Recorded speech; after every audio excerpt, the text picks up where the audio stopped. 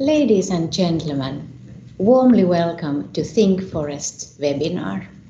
Thank you for joining us. Our topic today is public perception on forests and bioeconomy. We are going to hear top scientists, policymakers, journalists, and other key stakeholders. The ThinkForest webinar is facilitated by European Forest Institute EFI. My name is Virpi Haavisto, and it's my great pleasure to be your host today. The aim of the webinar is to discuss and also to understand how people see forests, forestry, and forest-based bioeconomy. We will hear 4 keynotes, 1 panel discussion, and a launch of the newest EFI study. And of course, we do have time for comments and questions from the audience and from the media. Before we go to the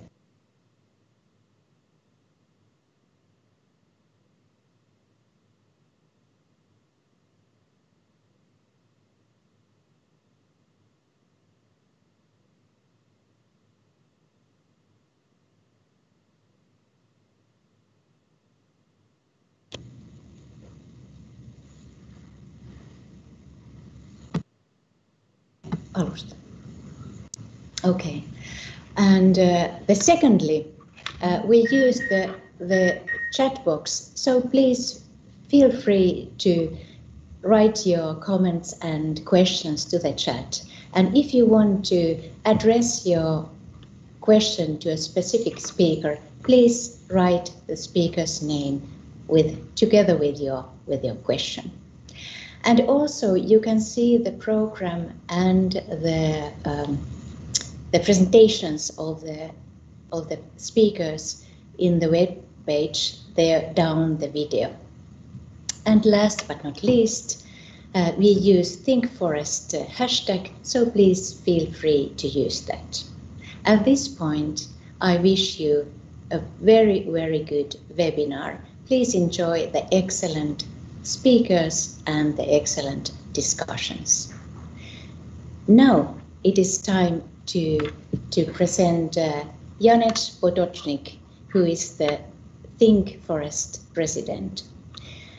He is also co-chair of the International Resource Panel hosted by the United Nations Environment Programme. He is chairman of the Forum for the Future of Agriculture and the Rural Investment for a Sustainable Europe RISE Foundation. He is also a member of the European Policy Centre's Advisory Council. Please welcome Janez Potočnik. Thank you, Virpi. Can you just indicate me that you hear me well, please? Yes, we hear.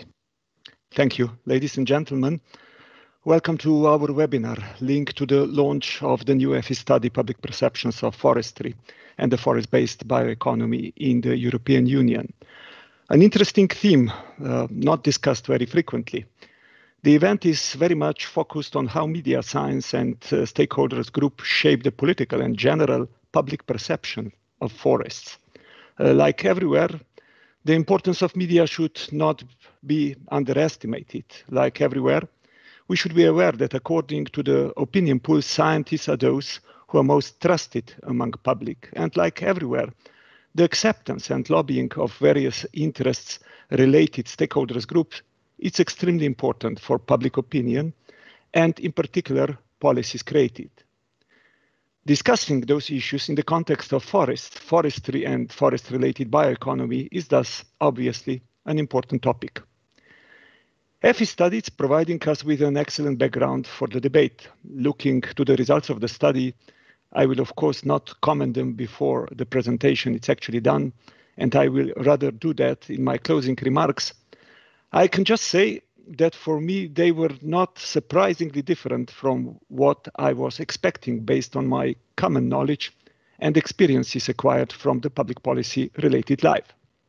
But before, I would like to draw your attention to another report released also just a few days ago by Club of Rome and Systemic, a system change compass implementing European Green Deal in time of recovery. I was very much involved in its preparation. Why?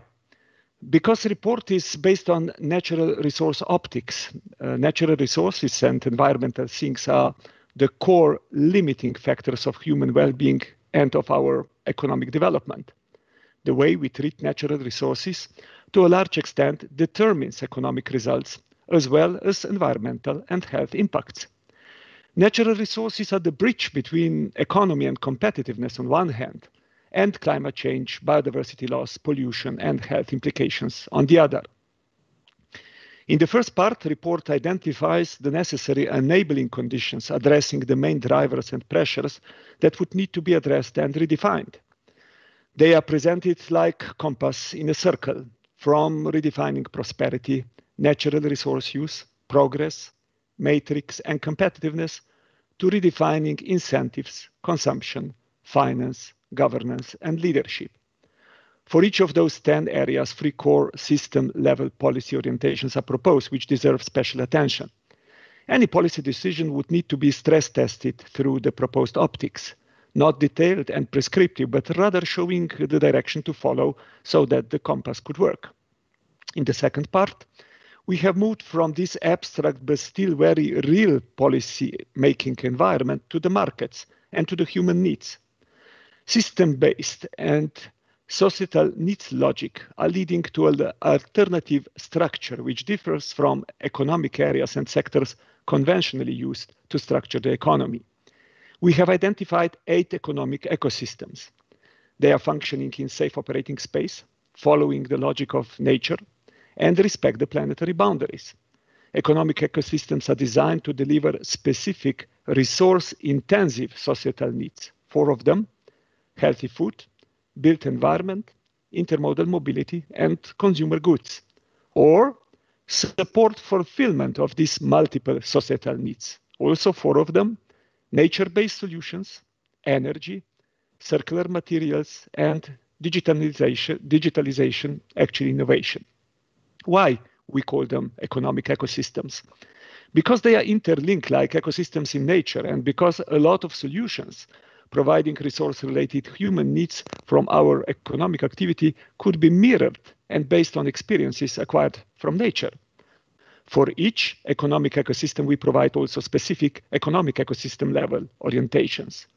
Finally, 50+ nascent concrete economic development opportunities are proposed.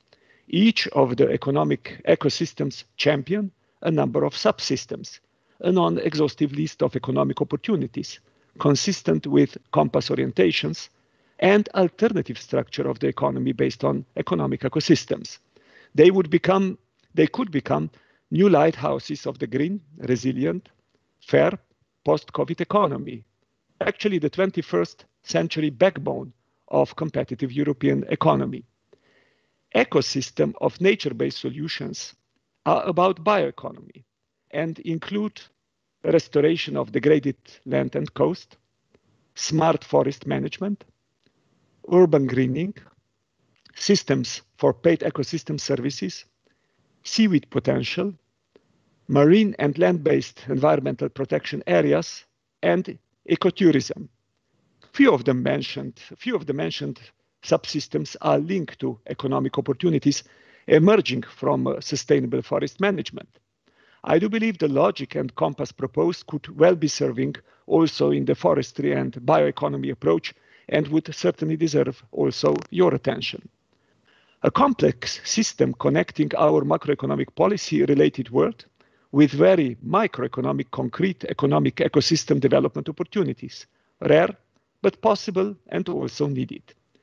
European Green Deal was a brave call and decision to act, a promise and also commitment. But it is no longer enough to just act. We must do so quickly, systematically, and together.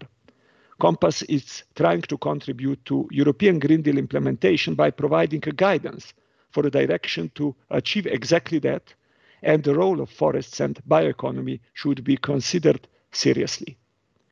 Since we are today discussing public perceptions of forestry and forest-based bioeconomy, one thing is truly surprising. The relatively low attention forestry and bioeconomy are receiving, in particular from the side of policymakers, concerning the fact that they are covering about 42% of the European Union's total land area, and taking also into account how important role they play for our sustainable future.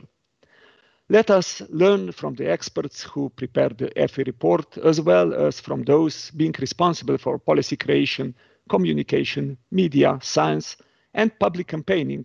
How do they see and evaluate the public perceptions and forest-related policy? How do they explain the trends the study is showing? And where do they see the solutions?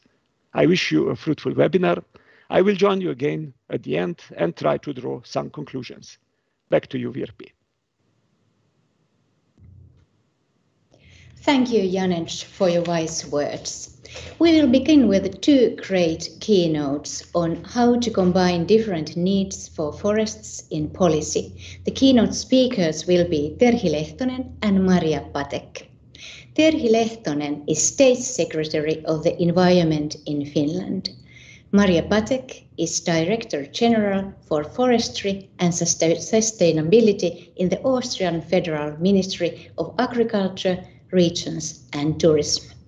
First, I welcome Terhi Lehtonen on stage. Please welcome Terhi Lehtonen. Thank you. Dear organizers, thank you very much for the invitation to join this important conversation. And thank you also to Janez Potočnik for his thoughtful words and engagement. I have to share a personal memory. I was personally very impressed by your dedication and commitment to biodiversity and your skill in getting the agreement in Nagoya in 2010 on the IT protocol, IT biodiversity targets and on the access and benefit sharing protocol. Ladies and gentlemen, forests provide important ecosystem services to society, such as clean air and water, carbon sequestration, soil protection from erosion, providing habitats for animals and plants, and resilience to disasters and to climate change. They are highly significant considering the urgent need to combat and adapt to climate change and safeguarding biodiversity.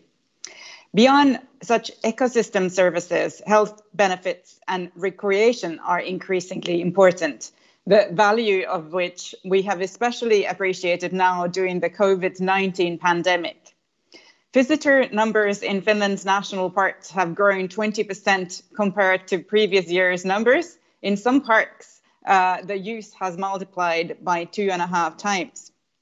In Finland, every person has a right to access to all forests. That means that everybody, also foreign visitors, are free to walk, ski, ride a horse, and stay and camp overnight at any forest, and pick berries and mushrooms without a permit from the landowner. An average Finn lives only 700 meters from the closest forest, I'm told. Forests are also important to the Finnish economy as a resource base for our forest industry and as a source of income to farmers and other forest owners. Biodiversity in forest, however, is in decline. Forests are the most important habitats of endangered species in Finland. The role of old growth forest, old trees, and in particular the amount of dead wood is of key importance to biodiversity. The biggest cause of forest biodiversity decline is human and economic use of forest. Forestry and the draining of peatlands has also significant eutrophication impacts on Finnish lakes. As you well know, biodiversity loss is a global phenomenon. The IPBES has reported that in many habitats, the loss of species is at a level that risks collapse of the whole ecosystems. Finland is committed to halting biodiversity loss at home and at international level. My government has increased significantly budgetary resources for protecting nature and restoration of degraded habitats. Still, it is clear that in the big picture, it is not sufficient to rely on protected sites for halting biodiversity loss, but managed forests have a role to play. Climate change is already having a negative impact on biodiversity in Finland, but forests also have an important role globally and nationally in sequestering carbon. A shrinking carbon sink in forests means that the greenhouse gas emissions from fuel combustion are even lesser part absorbed in vegetation, and more of it is heating the atmosphere. The climate neutrality targets of the Finnish government by 2035 relies on the assumption that the land sector carbon sink is maintained and increased.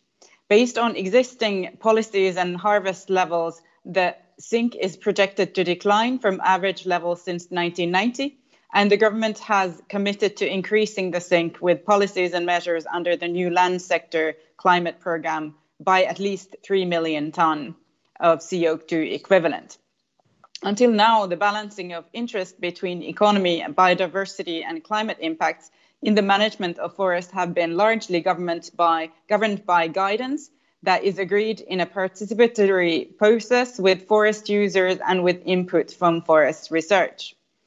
Measures in support of biodiversity, such as the amount of dead wood left after harvest, are mainly driven by certification.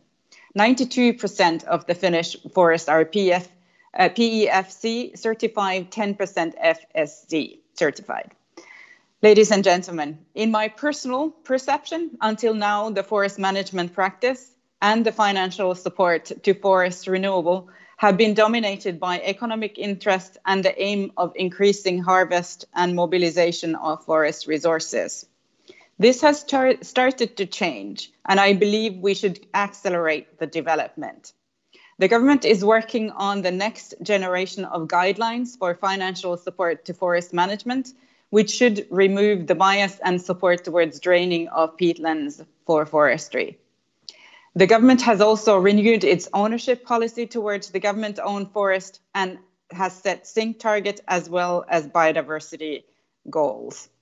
Since forest has so many roles as a source of wood-based products and non-timbered products, bioenergy, recreation, and well-being, it is important to ensure that their benefits are utilized widely, but also sustainably, and the value of all ecosystem services are accounted for.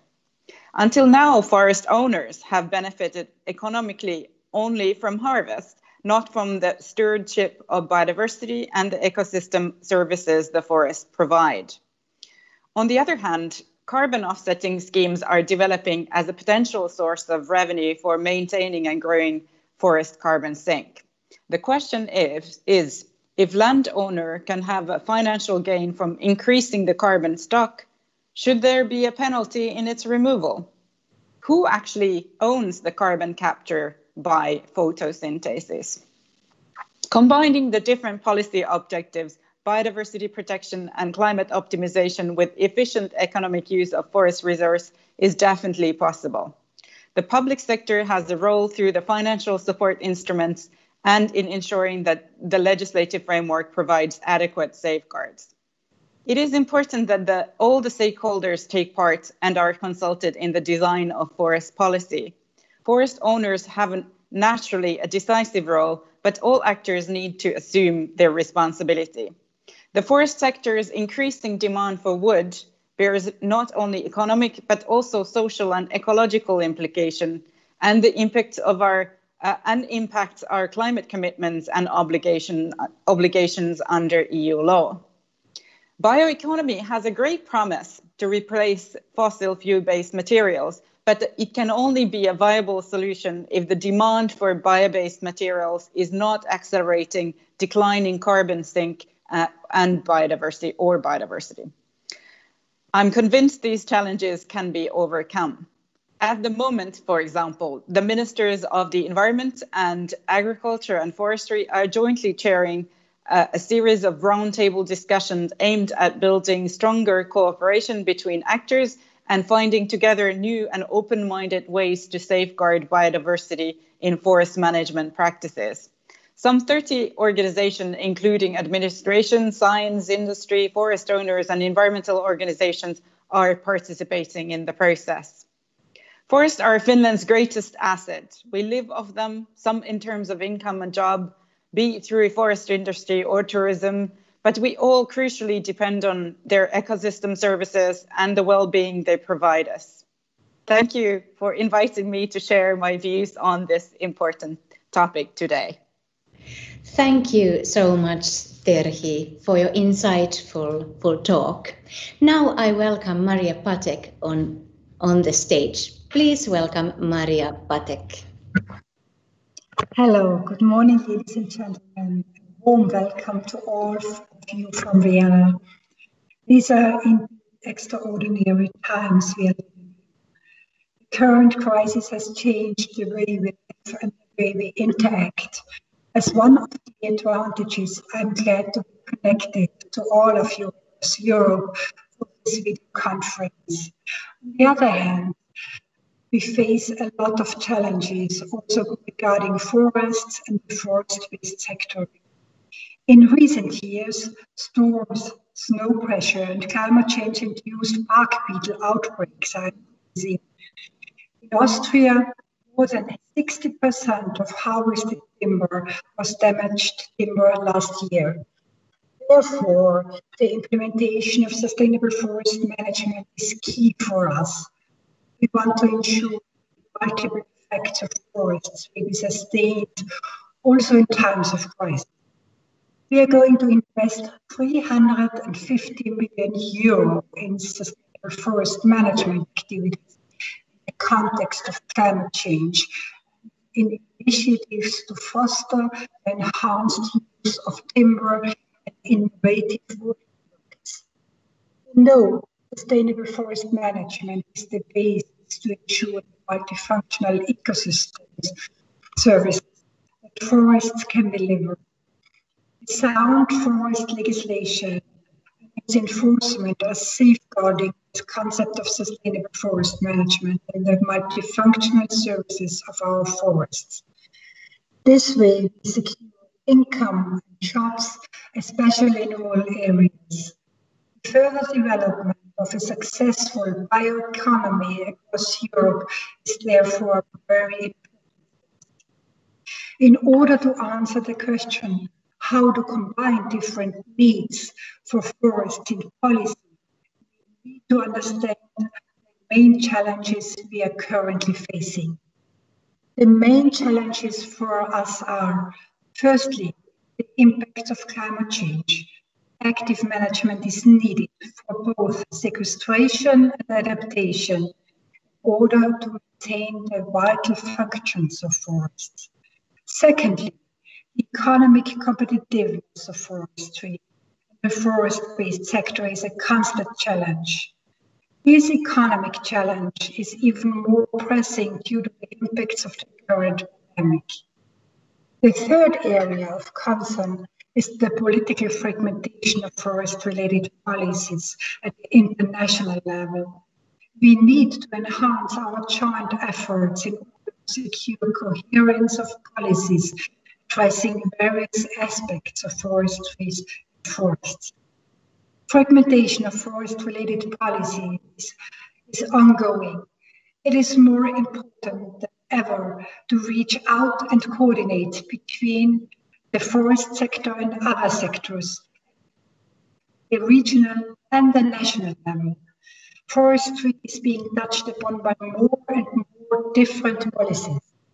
The EU biodiversity strategy is certainly marking an important step within also in this regard. Therefore, we do strongly advocate for a forest strategy beyond 2020, which builds upon the well-balanced existing forest strategy and addresses forests and the forest-based sector, having in mind all three pillars of sustainability and involving all relevant stakeholders. Furthermore, subsidiarity and simplification should not only remain words, they need to be given creative meaning and should be put into practice. Moreover, the sustainable use of our regional renewable resource wood is of utmost importance for Austria as well as for Europe.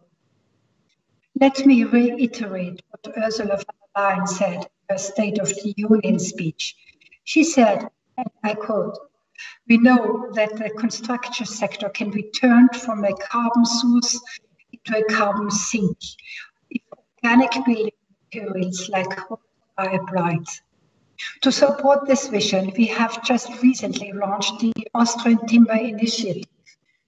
I have been talking now a lot about the different challenges and needs of forest policy, but what we should always be in mind. And I'm grateful that you chose this topic for today, is the public perception on forests and the forest-based sector. Whatever we do, communication is key. We know today that we need to enhance the understanding for a broader public for sustainable forest management and the use of their renewable resource water.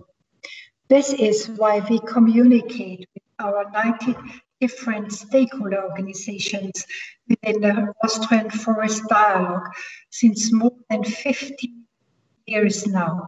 Building trust and fruitful cooperation needs time and awareness of different interests.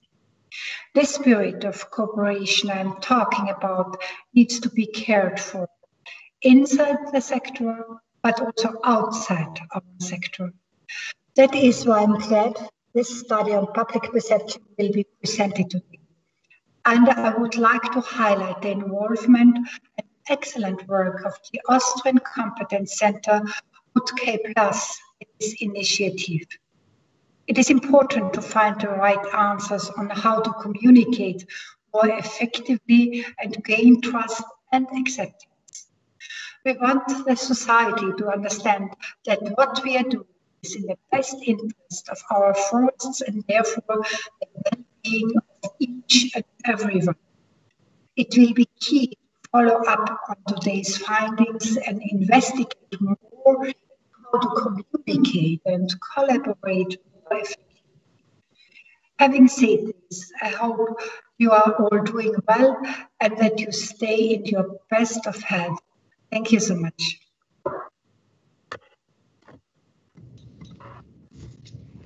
Thank you so much, Maria Patek, for your wise and insightful words.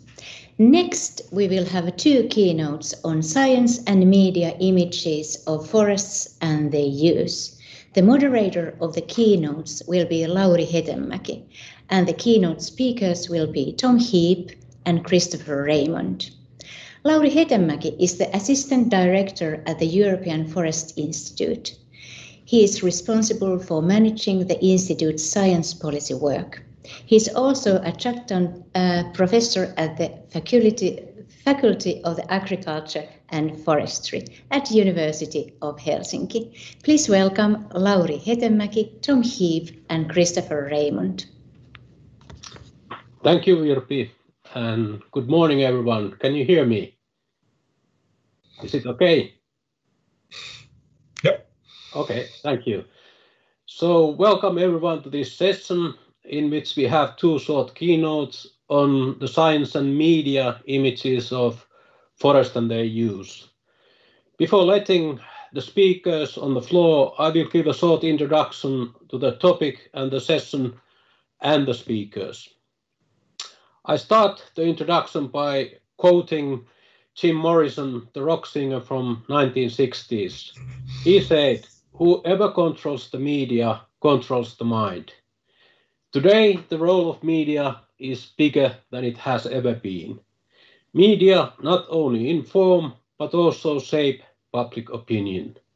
The media plays an especially big role in those issues which the public does not possess direct knowledge or experience. In our urbanized countries, this may be true, for example, on forest-related issues. Today, we have an honor and pleasure to have in this seminar a representative of media. The fourth estate, as often stated, in the form of Tom Heap. Tom is a journalist with 20 years experience on science and environment reporting. He presents the BBC radio environment series Costing the Earth and the current affairs element of the popular BBC TV program Countryfile. Before letting Tom to speak, I'm happy also to introduce our second perspective to the topic, that is the science and the speaker there. Besides media, science is also key in shaping the public perceptions, at least in Europe. One very recent indication how science institutions may directly shape public perception is the Nature journal's editorial this month that was titled "Why Nature Supports Joe Biden for US President." I think it is one really direct example where science institution is directly trying to shape the public perception.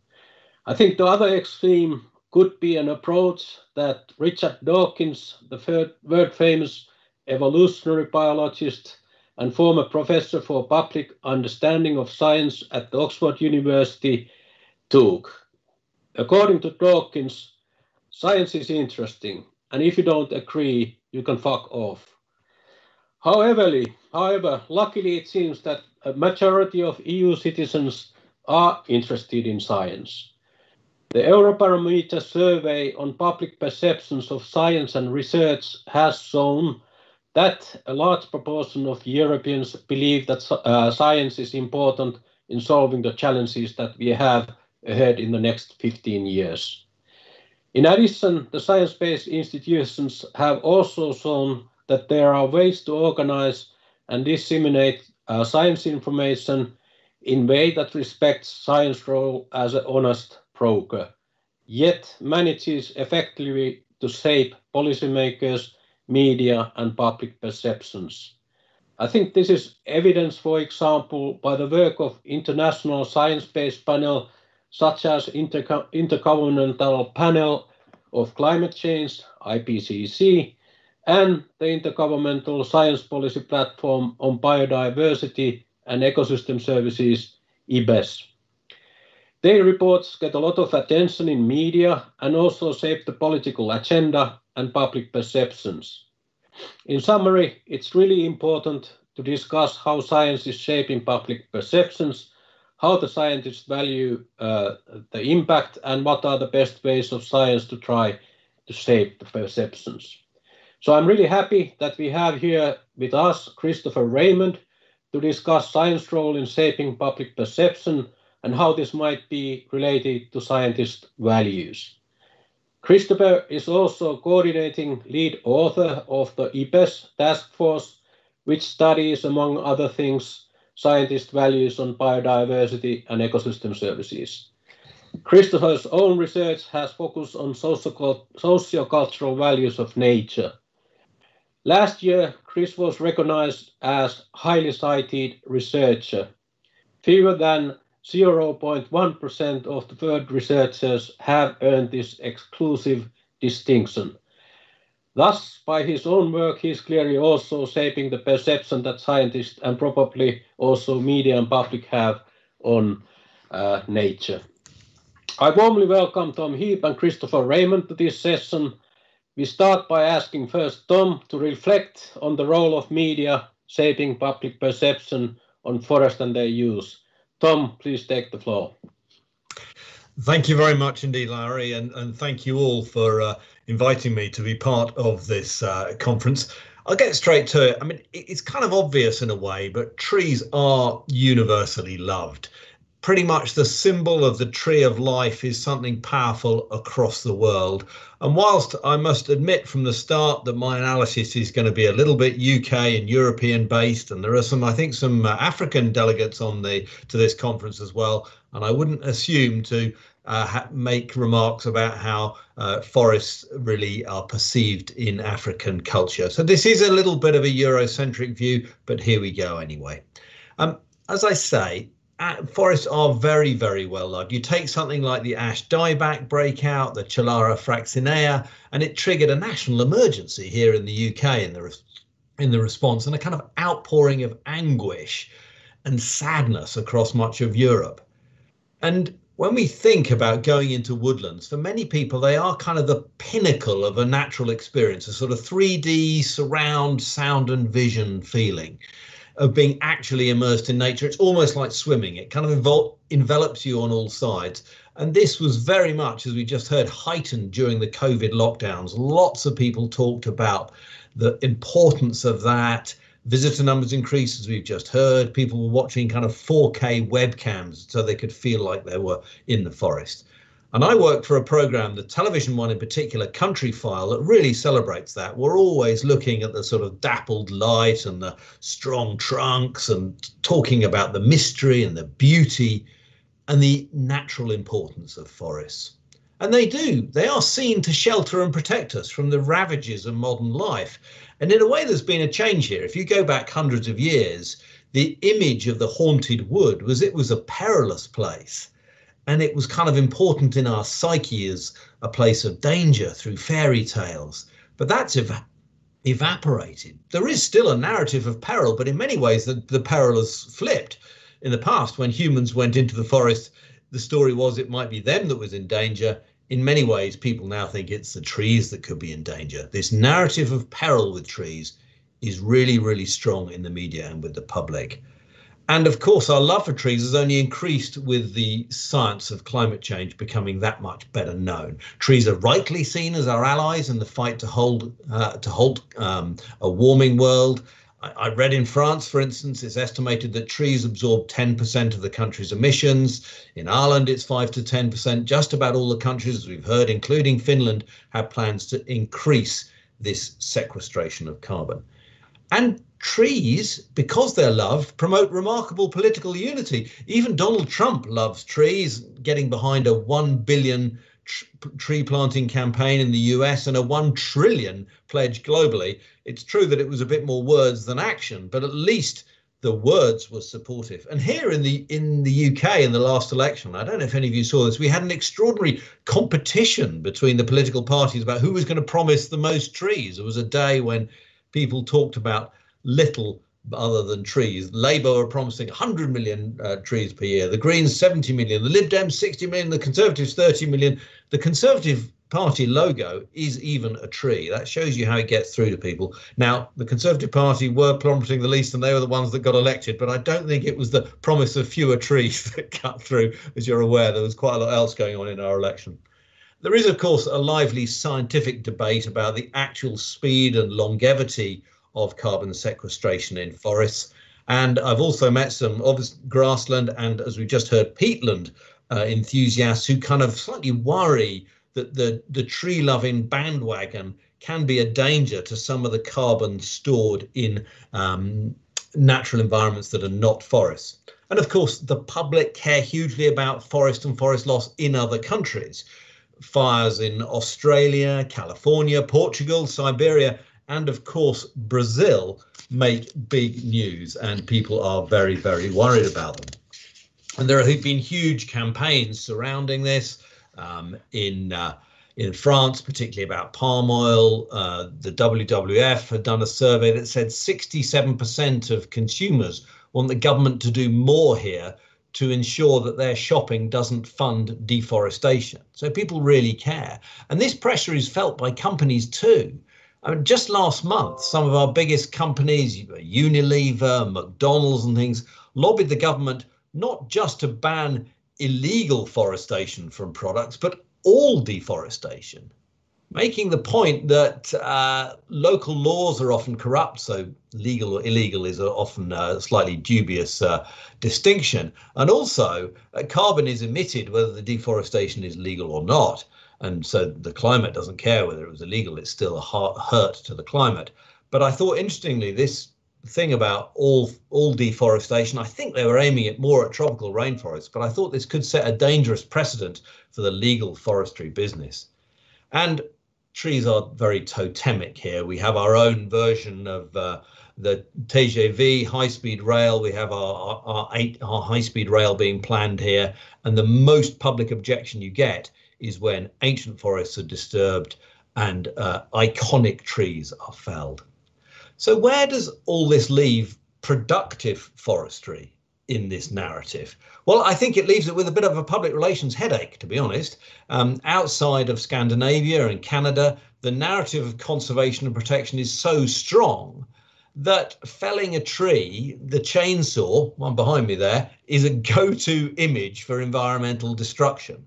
People associate it as a bad thing. I'd say in the UK, people are simply unaware of productive forestry. They don't really have an image because they don't really encounter it very often. It's slightly more encountered in Scotland. And I'm aware, of course, that in Scandinavia, it's an important industrial sector, and the more cyclical nature of harvesting and planting is better understood. Not least, of course, because many people in Scandinavia actually have patches of wood themselves and practice this within their own domestic economy. And of course, more than half the land area of a country like Sweden is actually under productive forest. But just coming back to the UK, for instance, even our own forestry enterprise, Forestry England, its strapline is "Forests care for us. Together we care for forests."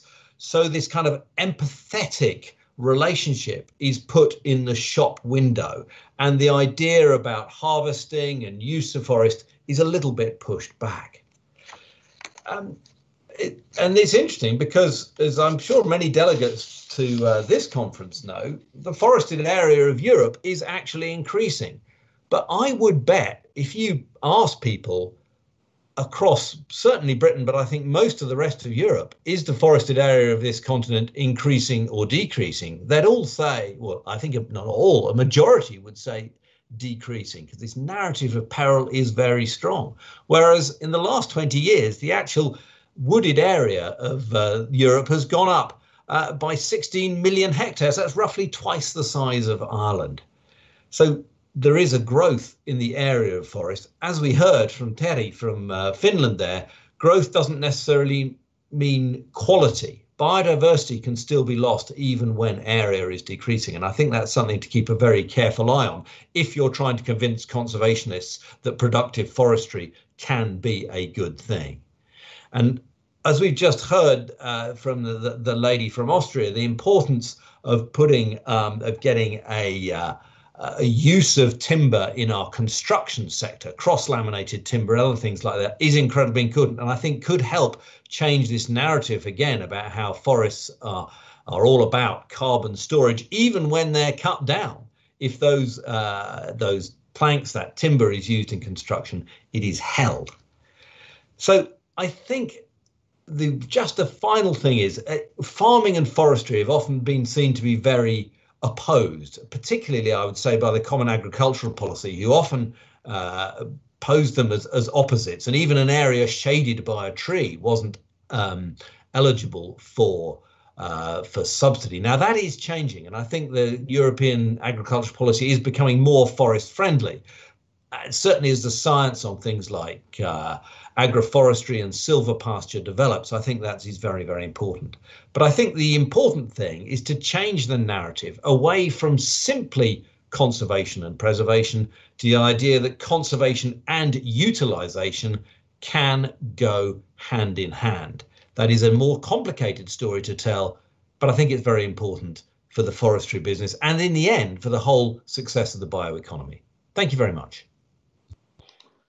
Thank you, Tom, very much for the nice insights and really diverse insights on trees and forest. I'm sure we come back to your points later in the session and seminar.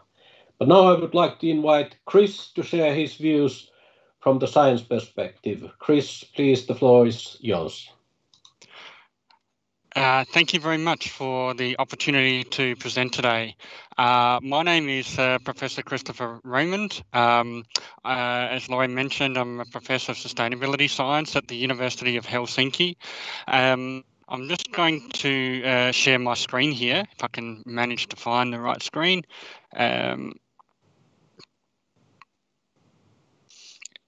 Here we go. So,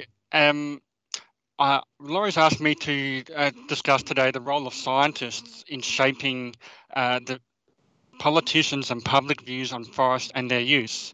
And what we heard from Tom is that, and I agree with him, that public perception of forests is generally very positive.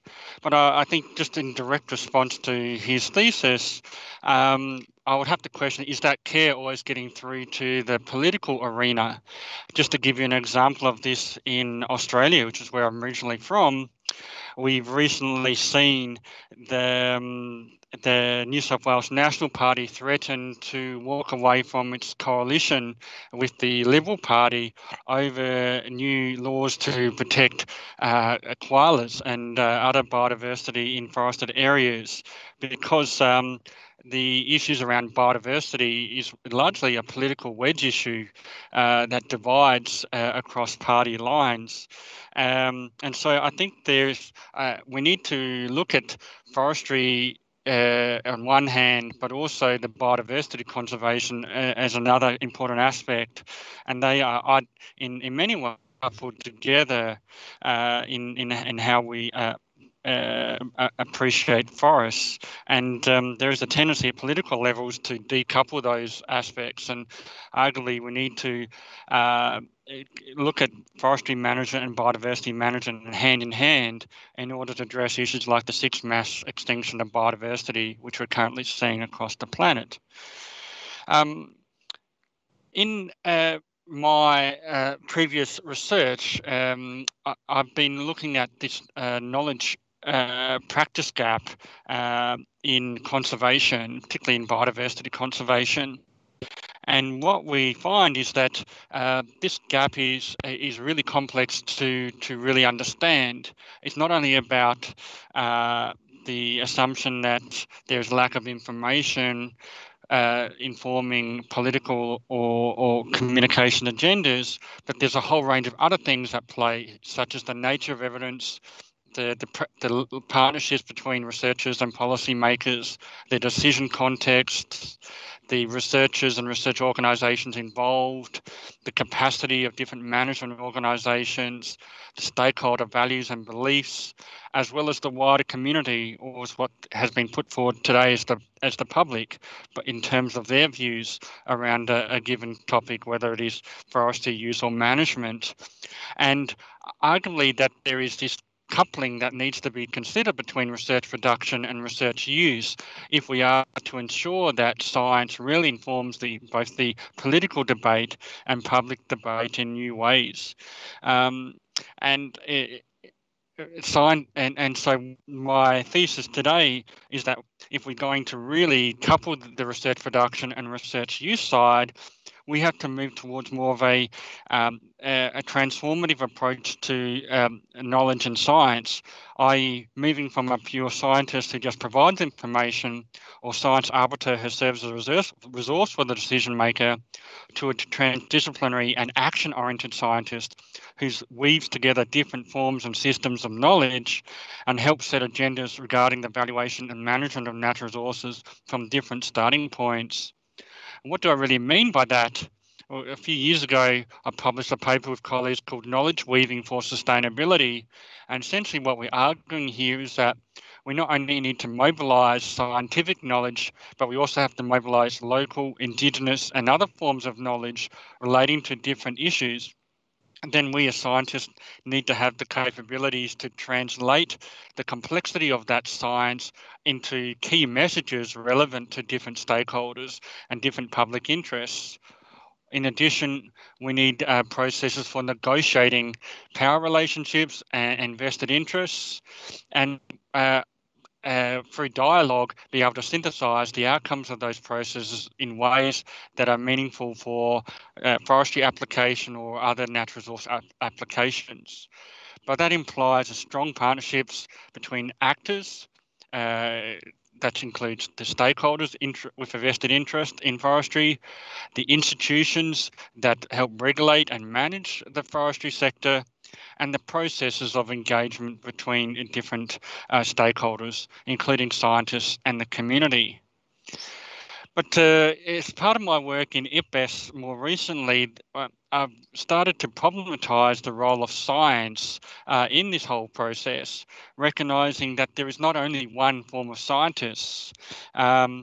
As scientists, we carry normative views that are not value-free, and therefore different perspectives. We can have different perspectives on any given phenomena, leading to different messages to politicians and the public, and the potential for conflicts and confusion. And we've seen this recently in debates regarding the rates of global warming, as well as adaptation responses, as well as in debates regarding how we should best conserve our biodiversity into the future, e.g. in Finland, between conserving forests for carbon sequestration and biodiversity versus the so-called sustainable use of forests for the bioeconomy. And interestingly, if I can, I did some research on the 90 best experts involved in the current values assessment, and we asked them about their what we call ontological beliefs, in other words, their view on reality. And we divided these beliefs across pragmatists who embrace problem-centered, pluralistic and real-world practice-oriented characteristics, post-positivists who value determination and reductionism, theory, verification, empirical observations, constructivists emphasize multiple dissident meanings, social and historical construction and theory generation, and this transformative worldview that indicates intentions towards change, politics, collaboration and justice. And essentially all four views were present among scientists in this IPBES values assessment. But the important point to show in this table here is that different scientists have different views or different motivations for being part of the assessment. For example, pragmatists had a stronger focus on integrating diversity of values than post-positivists, but they also had different views on how knowledge should be confirmed, whether it is through bringing together scientific knowledge with other types of knowledge, whether it is empirical observations through case studies. And they also had different views on the multiple values of nature. Some were emphasizing more the relational values, others are emphasizing more the economic values, or others were talking more broadly about the meaning of nature. So there's a lot of diversity even among scientists. So before we before we start to talk about the role of science in informing political and public debate, we also need some reflexivity among scientists themselves about how we communicate our messages and whether we can develop a level of cohesion among us.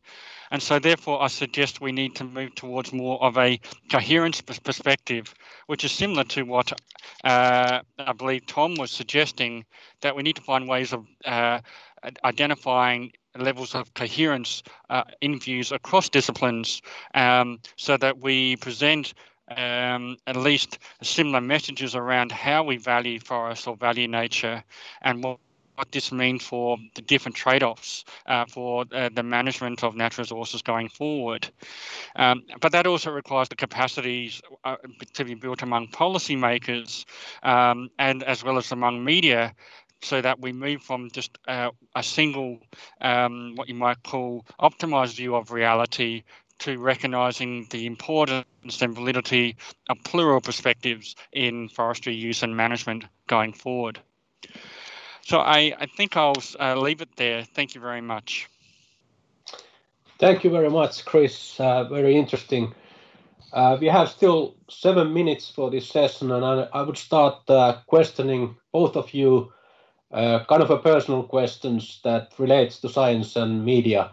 So, Tom, when you are doing your programs, and I wonder how much science is influencing your programs, and maybe also personally your views on forest. And I would like to, Chris, follow up with a question that how is media shaping your work and your views of forest? So please, Tom, could you start? I think probably not enough is the answer to your question. I'd like science to inform it more. And quite often I am battling with my own editors saying, you know, you're going with a sort of preconception, you know, a public view on this, almost a prejudice about something, whereas the science doesn't necessarily back it up. But there is also room for some room for some interesting storytelling within that. So we did a story the other day on the question about whether we should put a lot of our farmland over to forest, whether if we had a more plant-based diet, we could put a lot of pasture land into forestry, and whether this would be good in terms of climate, which is a really interesting question. And actually, you know, all the assumptions are that trees are always better than pasture when it comes to carbon storage. But when you actually began to look at some of the science behind this, some very interesting work looking at whole field runoff analysis from carbon. When you take a pasture field and turn it into forestry, certainly initially you get the most massive kind of carbon dump into the natural environment, which is something to be avoided. And actually, I think the program in the end helped people to realize that there was some interesting science behind what certainly mature and certain types of grazed pasture land can do to store carbon. So science does inform, but I have to be honest and say that prejudice and cliche often has the upper hand. Thank you, Tom. And Chris? Yes, thank you. I think the media plays a crucial role in informing the discussions between science and society. And I think this was clearly highlighted in the IPBES global assessment, where when there was the release of the summary for policymakers, and IPBES dedicated a lot of attention to some simple sound bites that media could adopt relatively quickly, such as the world is now experiencing the sixth mass extinction of biodiversity, which led to a massive political discussion and societal discussion. But that one message was underpinned with all this science. So I think that's a crucial example of the role of media in diffusing messages across society very quickly. And that then led to a lot of other discussions that we're currently seeing with the recent endorsement of the EU biodiversity strategy.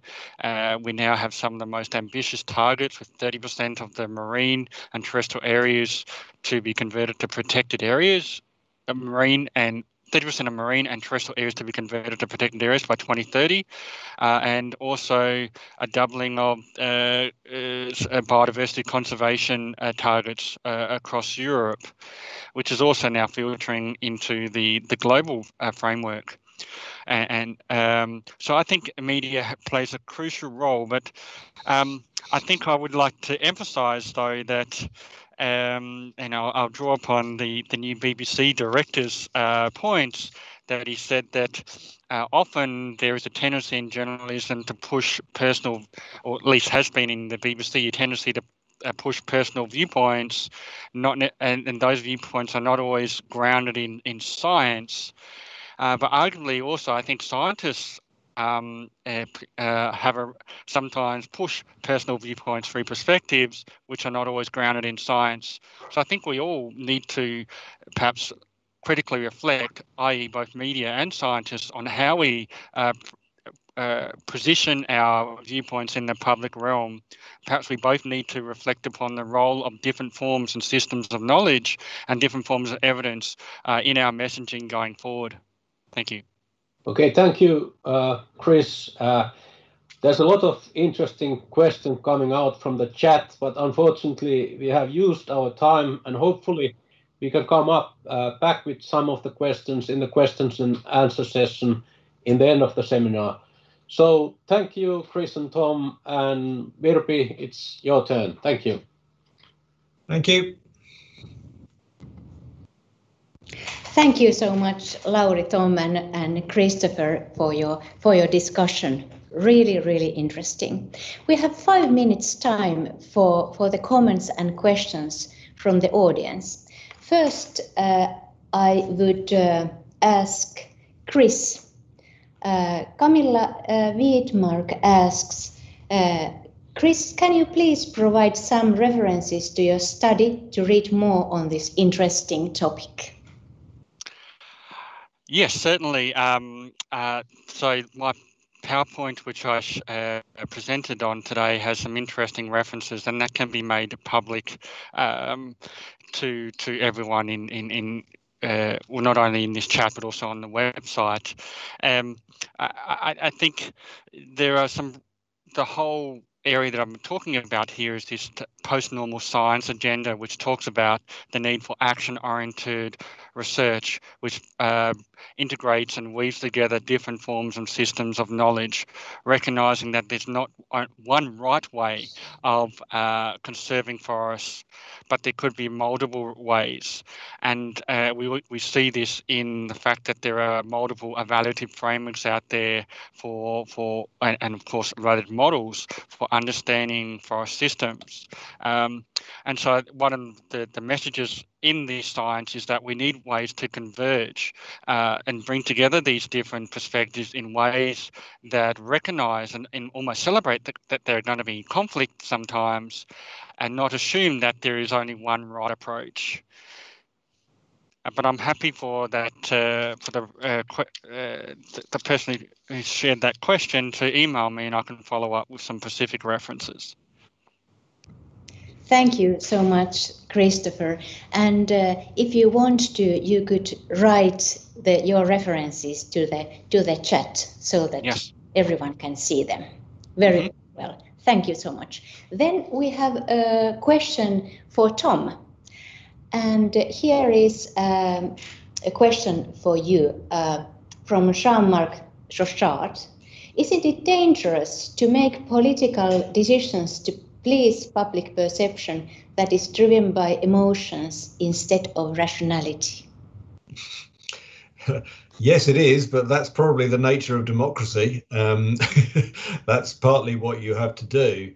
But I think there are important times when, that's the nature of leadership, that you need to make the case that there is a greater good than just following the immediate whim of the wider public. And I think that in the area of forestry, I think this is going to be quite important for developing a productive forestry sector across more of Europe, because I think there will be a lot of discussions about whether that's whether utilization, not just conservation, is a good thing, and that is a case for most people which is yet to be made. And yet there's a great statistic I heard the other day in terms of wood utilization, that the sustainable forests of Europe grow enough wood every 7 seconds to build a house for a family of 4.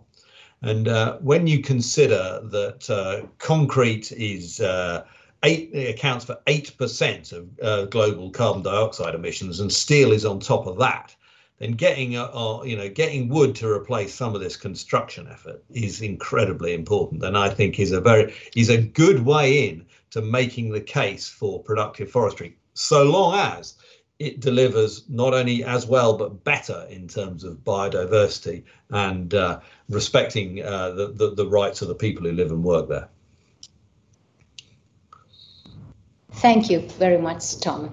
Then we have one question, and I would ask it from Christopher, and please, if you could answer quite shortly. But the question is, how can academia change in order to promote communication and the extra steps for that action-oriented science? Yeah, thank you. Maybe I can give the example here of HELSIS, which is the Helsinki Sustainability Science Institute, which I am linked to. And in HELSIS here, we have these essentially hubs where researchers and academics from different disciplines can be co-located and work together on complex global challenges. We recognise that global challenges are multi-sectoral and multifaceted, and they have interconnected effects. So if we are really going to understand those effects and to be able to communicate them to other scientists, but also to policymakers and the media, we need new ways of working together. So I think this network model is a great example. We also see other examples like the Stockholm Resilience Centre, which is a dedicated institute for interdisciplinary collaboration. And so I think we need to support these structures, and there are examples of this now in Finland, which can be followed. And I think the University of Helsinki is a great example of how this is occurring across faculties and across disciplinary sectors. Thank you so much, Christopher, for your wise words. Now let's move on. Next, we will have the launch of the newest EFI study. And the study is called Public Perceptions on Forestry and the Forest-Based Bioeconomy in the European Union. The study will be presented by Ranacher. She is Senior Researcher for Market Analysis and Innovation Research at Wood K+ in Austria. Please welcome Ranacher. Oh, hello, welcome everyone. So I'm just going to quickly share my presentation. 1 minute.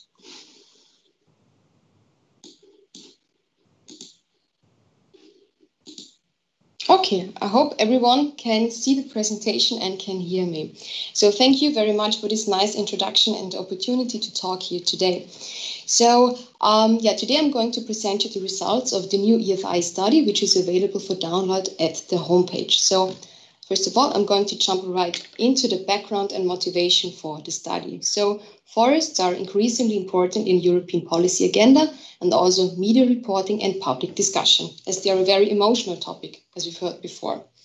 Forests provide many different services to society, which are exemplified here on this photo.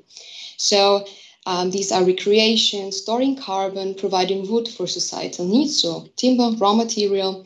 And think in this context about the bioeconomy strategy, which conveys the basic idea of substituting fossil-based materials with bio-based ones, and the forest-based sector is a major supplier. As a result of these different services, there are many different expectations towards forests and the forest-based sector. And the question arises which of these services should be provided and how. And the policy agenda and the discussion on this question is also shaped by the public. Therefore, it's important to know the public perception of forests and the forest-based sector. So the study here addresses the different studies on public perceptions of forests and forestry and the forest-based sector. So it's a meta-study and provides a synthesis of the existing academic literature. What does meta-study mean? Yeah, it means to review the literature on a topic. And this allows you to see which key messages result from these studies and which topics have been researched and how. So which studies did we choose for this review? Basically, we were interested in the forest-based sector, so the role of the forest-based sector in a bioeconomy, which encompasses the provision of services, products, and activities. So this means the studies had to relate to these 4 topics. So the first topic, ecosystem services, refers to forest benefits such as recreation, nature tourism, wood production as well, climate benefits such as carbon storage, biodiversity, and many more. The second topic, forestry, refers to forest management activities that are being carried out to provide these services. The third topic refers to industry, so companies that are processing timber to produce different products. And the fourth topic, products, refers to wood and wood-based products such as construction materials, bioenergy, biochemicals, packaging, and textiles. So in addition to this scope, the service had to focus on attitudes, preferences, values, or beliefs, and had to be based on primary survey data. And of course, the studies had to be conducted in the European Union. And it's a time frame we chose 2010 to 2019, as the last meta-study was done in 2009. So for more information on the exact methods we used, please refer to the full report. So in total, we identified 77 studies that fell into these criteria. And on the figure, you can see how these studies are distributed by country and topic. So which kind of research efforts have been made. You can see that there are many multi-country studies, here the left bar, and also most research was conducted in Finland, Germany, and Sweden. Regarding the 4 different topics, there are only few studies on industry, whereas most studies were conducted on forestry and wood products. Note, we also reviewed, we only reviewed studies that referred to the public, such as the population of a specific area, such as country or a specific region, forest visitors, consumers, and students as well. Any kind of experts, policy makers, or business stakeholders were excluded from the study. Furthermore, the studies were mostly quantitative studies that used convenience sampling. So this means there were studies that were using a street survey or a simple web-based survey where you just share the link with a certain group of people. Note that this sampling procedure does not allow generalized statements for the population. And overall, the reviewed studies are mostly case studies with very specific research questions. So, and owing to the variety of the study aims and the sampling procedures, country and time comparisons are limited. So a general finding is that a more systematic research on public perception is needed to allow generalizations for the European Union. So now let's come to the results. So the good news is forest ecosystem services are highly valued. So in total, there were 14 studies dedicated to this topic, and forest ecosystem services can be broadly categorized into environmental, social, and economic benefits. In general, the studies on this topic were carried out in a similar way and mostly surveyed preferences and importance or knowledge regarding forest ecosystem services. And overall, the studies show that forest ecosystem services are highly valued among the public, and a lot of people are aware of them. This is also a finding of a recent Eurobarometer study conducted by the European Commission. So, in all the studies show that the environmental benefits were perceived to be more important than the social and economic ones. And this mostly referred to the impact of forests on the global climate and also on biodiversity. Regarding social benefits, respondents mostly referred to recreational activities such as walking or experiencing nature in the forest. And regarding economic benefits, respondents mostly referred to timber production, but again, this was considered least important by the surveyed respondents. We also checked for significant differences regarding socio-demographic characteristics, and we identified that women, higher educated and urban citizens and respondents without sector involvement through education, profession, or forest ownership more often emphasized environmental benefits. So the topic forestry consisted of 32 studies which addressed attitudes towards forestry in the region, public preferences regarding forest appearance, or the acceptance of different management activities. So here the studies were a little bit more diverse. Overall, the studies show public support for forest protection and diverse forests. However, how forests are managed is perceived quite differently. On the one hand, the studies indicate public concern regarding forest conditions. So this relates to forest cover. The size of forest land, pollution and climate change, and also harvesting activities. On the other hand, forests are also perceived to be well managed and that foresters support forest health. Many studies that reviewed different management activities indicate that just a negative perception towards the intensive use. So this refers to clear cuts, but also the use of exotic tree species to increase forest growth and the application of chemicals. However, this changed a little bit if these measures were done to protect the forest, so then acceptance rates were higher. Overall, tree planting and protection were rated as important and accepted forest management activities. Regarding the forest appearance, there was a preference for mixed forests and forests with different age classes. So in other words, people do not like monocultures. but I guess this is not a big surprise. Regarding deadwoods, this was many times perceived to be positive, so to be positive also for the recreational value, but in some cases it was also preferred that deadwood is being removed. So here preferences differ a little bit. And this has to do, of course, with regional differences. Regarding significant differences, we found that women, higher educated people and younger respondents more often value conservation and diverse forests.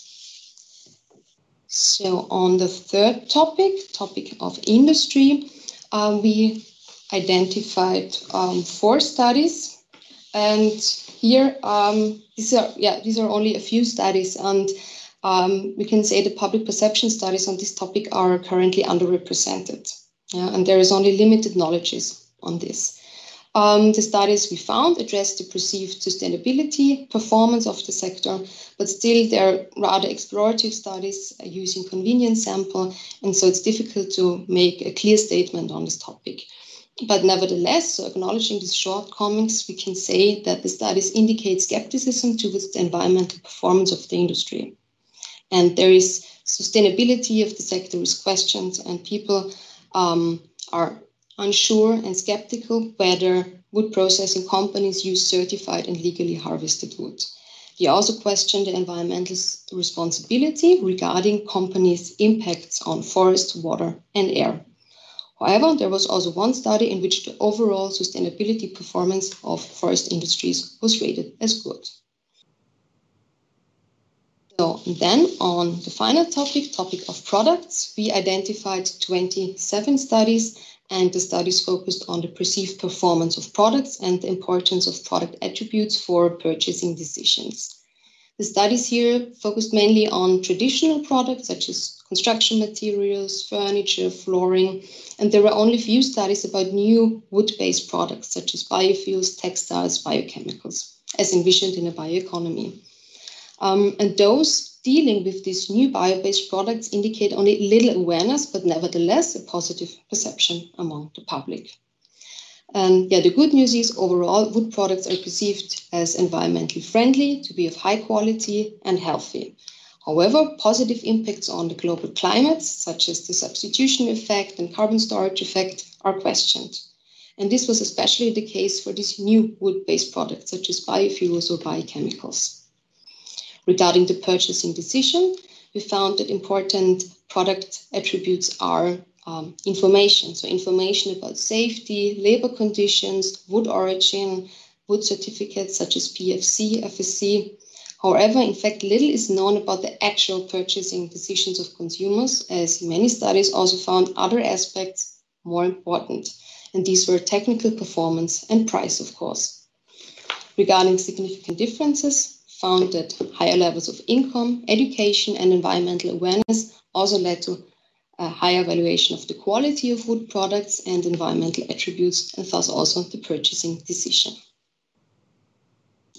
So, coming to the conclusion, what's the take-home message? So, in the eyes of the public, forests contribute to the bioeconomy, wood products not so much. So, this question this is a question for the public.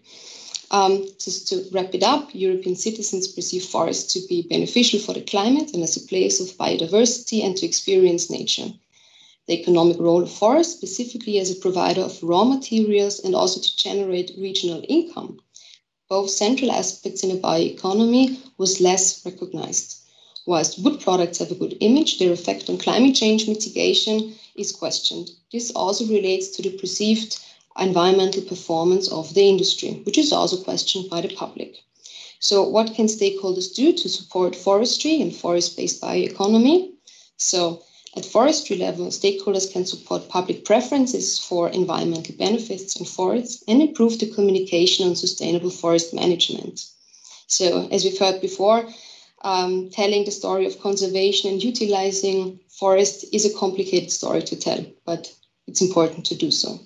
Then at industry level, it's important to communicate product information, also track the development of the product through adequate sustainability assessment.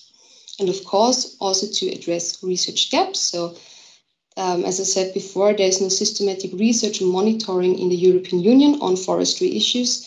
and this would be good to go more into detail on regional differences.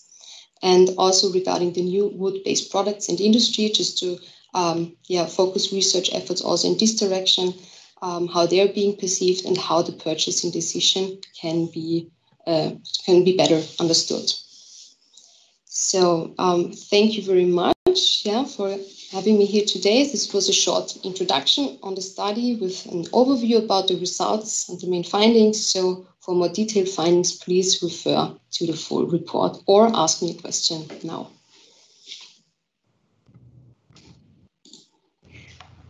Thank you so much, Lea Ranacher, for the presentation of the brand new study.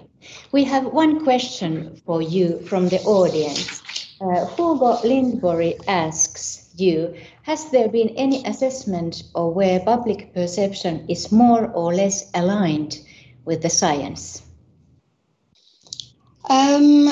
Well, it was not part of my research, but I know about a paper. It's actually a study from Spain where they checked about what's the actual status about the forest cover, for example, in Spain, and what's the public perception.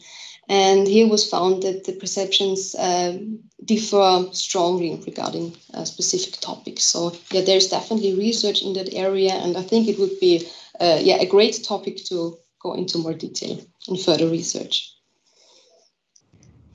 Thank you so much, Lea, for your presentation and your answer to the question. Thank you. Next, we will move on and we will have a panel discussion on science and interest groups shaping public perceptions on forests. The moderator of the panel will be Kai Lintunen, and the panelists are Göran Berndes, Silvia Melegari, and Linde Zaidema. The moderator of the panel, Kai Lintunen, is head of international communication with the Finnish Forest Association. He is also team leader of the Forest Communicators Network at the United Nations Economic Commission for Europe's Food and Agriculture Organization, as well as the European representative in the FAO Global Forests Communications Coordination Group. Please welcome Kai Lintunen, Göran Berndes, Silvia Melegari, and Linde Zaidema. The floor is yours. Thank you very much, Virpi.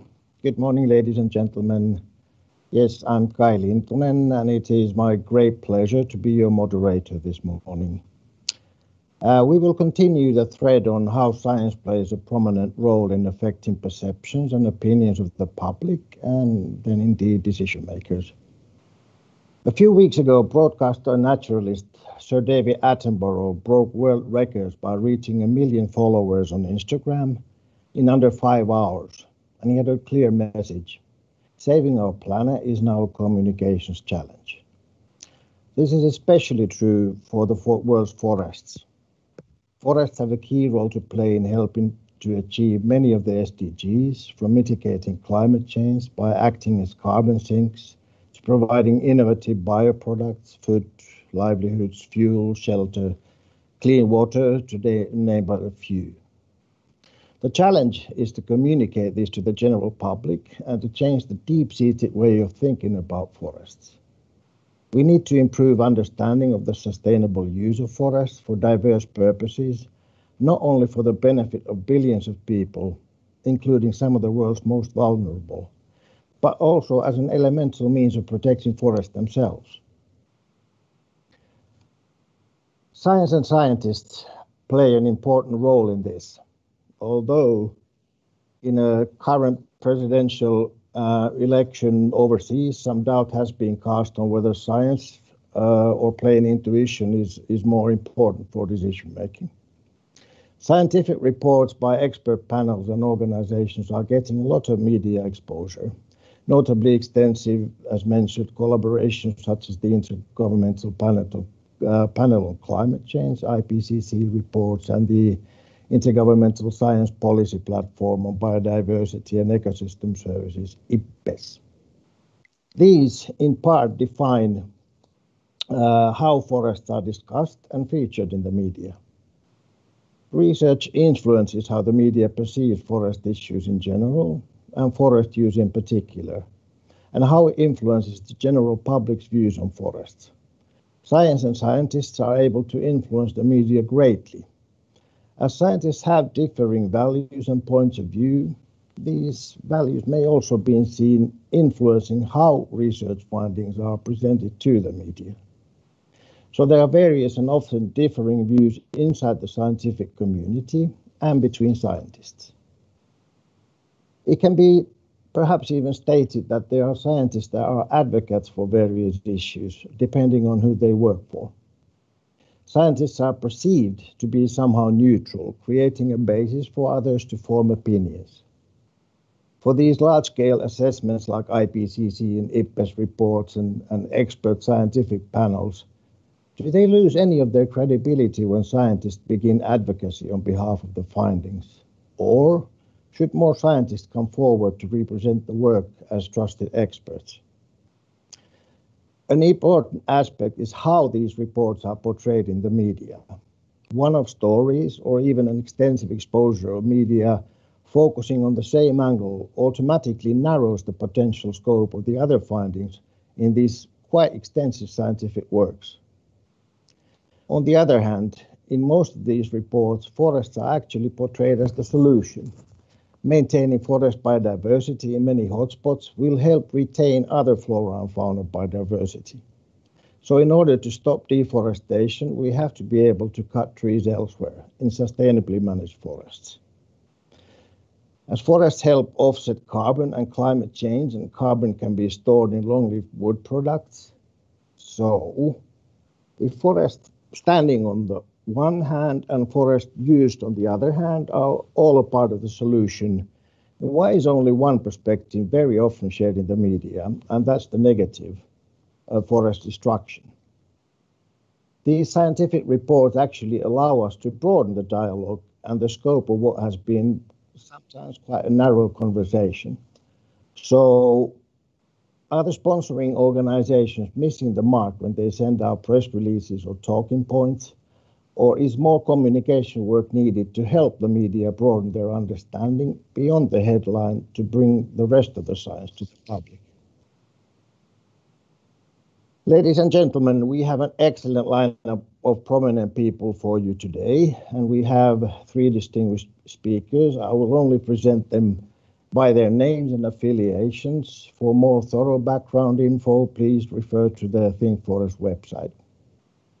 First off, we have Göran Bandes, professor on biomass and land use at the Chalmers University of Technology. He is also a lead author on the Intergovernmental Panel on Climate Change, IPCC, and IEA Bioenergy Task Force. It's interesting to note that earlier on in the program, we had a scientist who is coordinating lead author in one of the IPBES working groups. So it's interesting to hear the views from scientists who come from a different research and science policy background and have their input in today's theme. Second, Silvia Melegari is the Secretary General of the European Confederation of Woodworking Industries, CEBOIS, and the European Organization of the Sawmill Industry, EOS. Linde Zuidema is the Forest and Climate Campaigner for FERN, an EU-based campaign organization focusing on forests. So, as we're a bit pressed for time, I ask all the panelists to please stick to the 10 minutes that's allotted to you, and I thank you in advance for adhering to that. So, to kick off the proceedings, I give the space to Göran Bandes. My question to you, Göran, is what is the appropriate role of scientists in forming these opinions of the people versus the science itself? Yeah, thank you. Easy question. I actually will use 20 seconds first to apologize now for not having benefited from all of the discussions before this panel, because I am jumping in from also other parallel activities, but I have listened since half an hour roughly.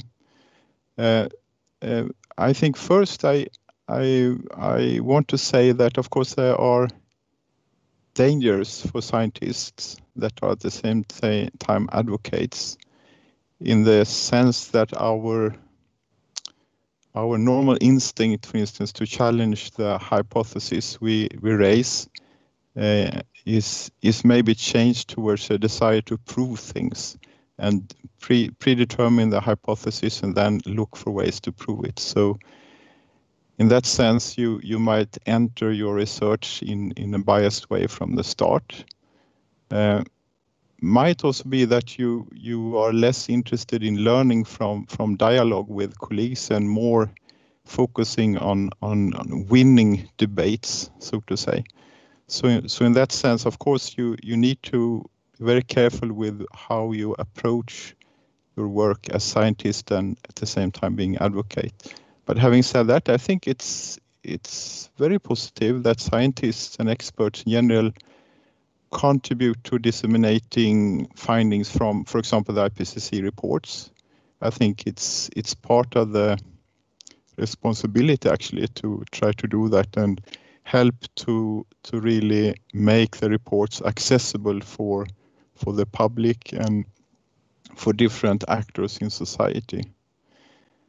Then, of course, if a scientist who is really on fire pushing for a certain issue refers to a report but disseminate a message which is not really supported by the same report, then that's very problematic. It's basically fraud, in the same way as others can refer to a big report and claim it says something that it doesn't. So there the scientist is not different to others. I think that what might happen, possibly a larger risk, that is that we as scientists, we are not experts in everything in a big IPCC report, and maybe our contribution to dissemination, it focuses then on the areas where we are ourselves experts and where we are comfortable, and possibly that might give the impression that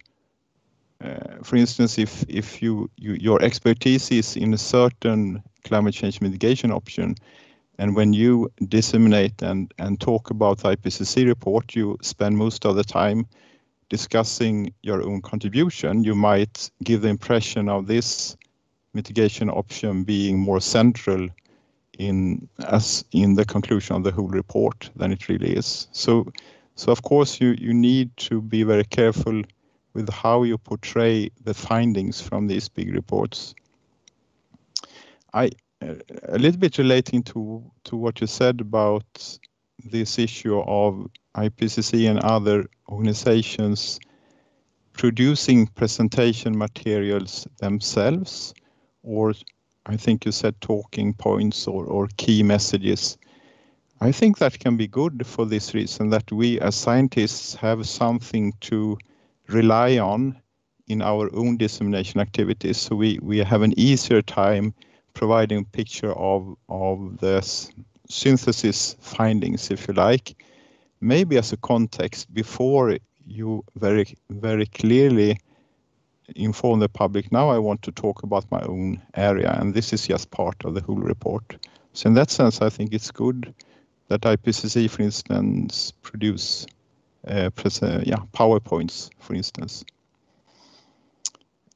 In a way, this way of leaning against authoritative sources when you send out messages, in my mind, it's the same thing as if you are engaging in a public debate. Maybe you write debate articles in a newspaper.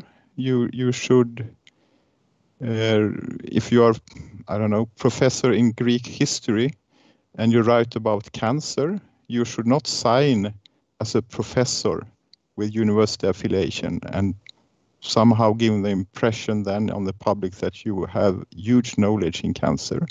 But possibly you could maybe sign as professor in Greek history, or you simply sign with your name. So all this is a matter of not misusing your position and claim to have authority, which you do not have actually.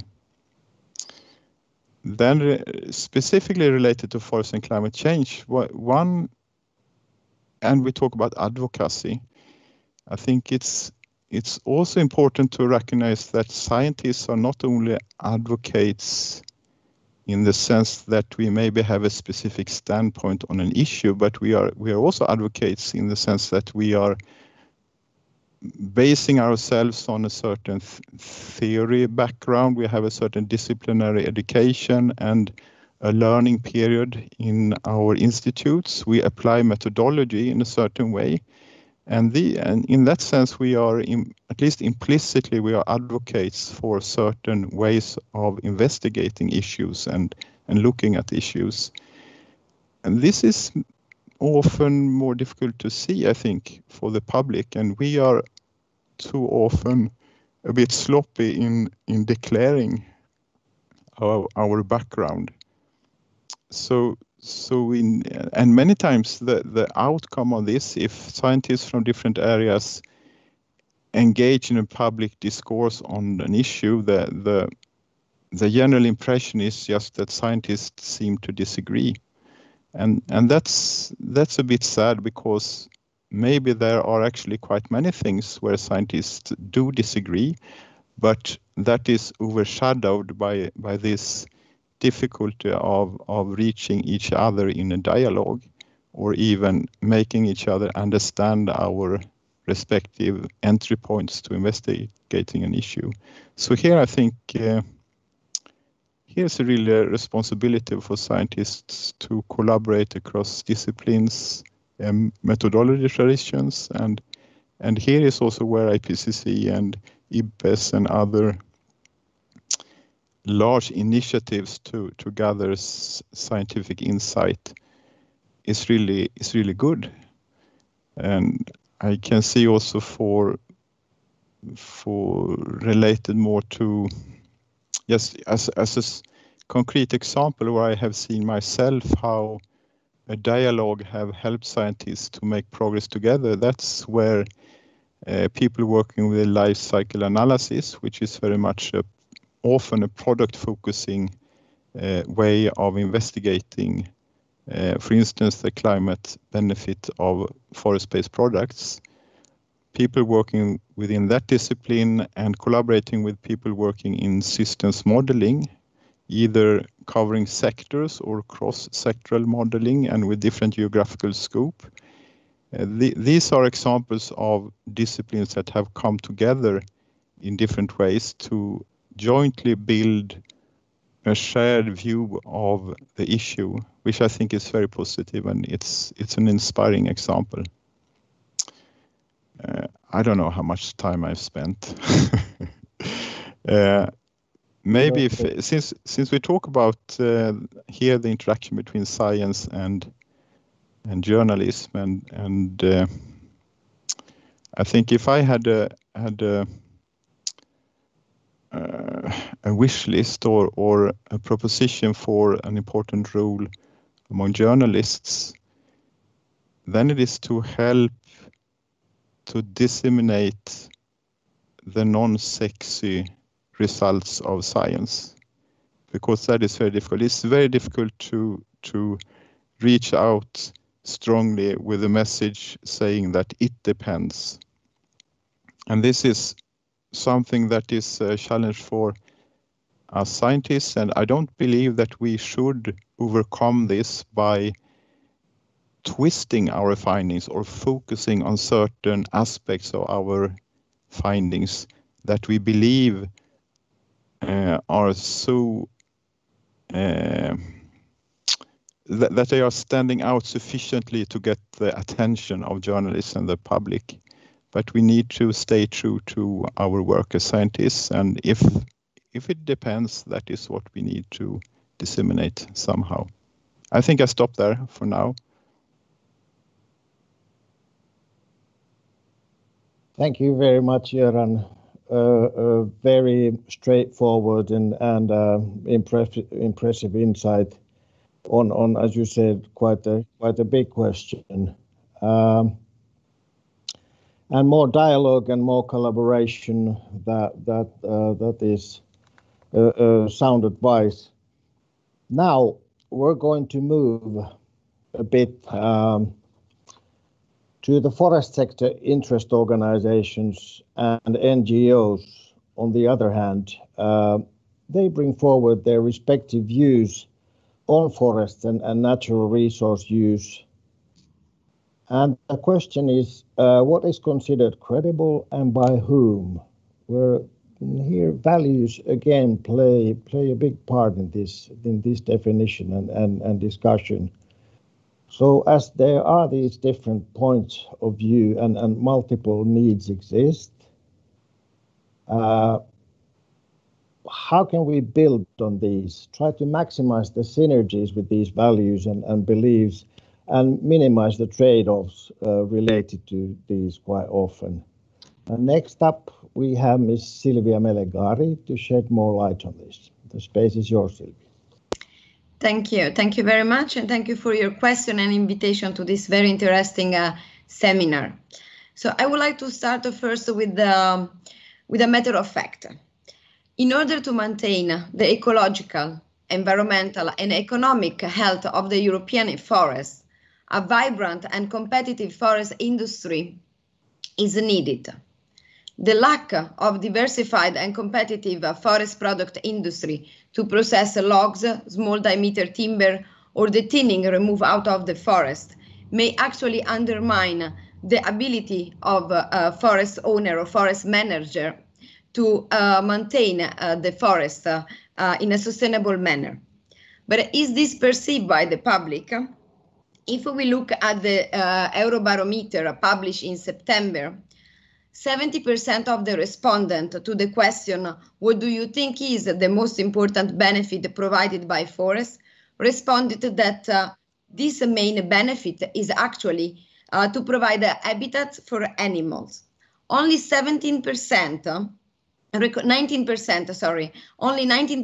recognize it, the benefit of raw material supply. And when it came to the question about the rural contribution, the economic rural contribution of forests, only one respondent out of 10 recognizes this added value.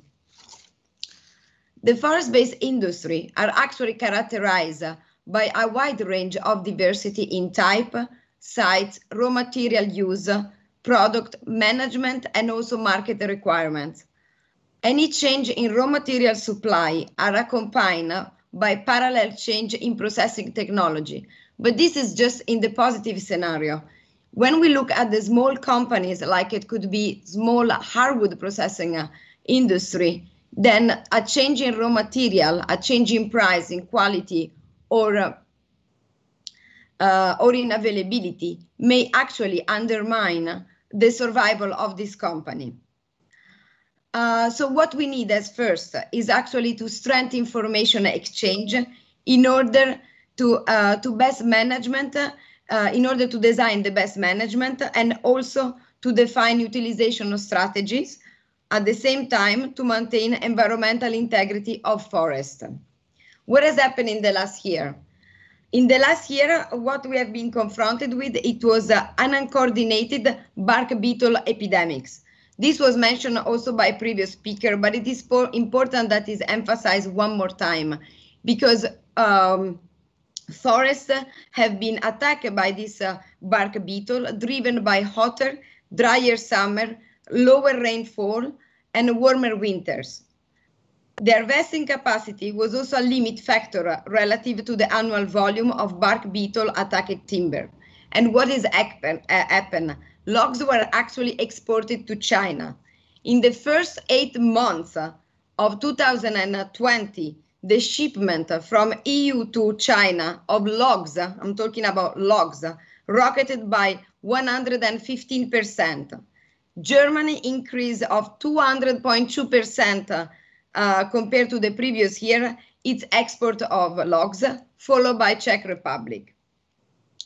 From a sawmill point of view, instead, the sawmill increased the production and the processing of bark beetle, causing an oversupply on the market and sometimes also creating lower prices in some markets.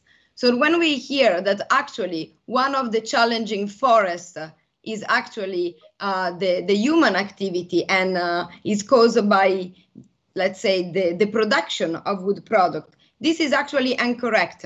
I just would like to recall that Austria, in order to face the dramatic consequences of the bark beetle, was actually planning to propose a kind of an obligation for the sawmill industry to process the damaged wood. But the sawmill industry didn't have this capacity. So what I would like to stress one more time is that the challenge in forests are actually due to the climate change condition rather than human activity. What we should focus is actually improvement of wood supply production.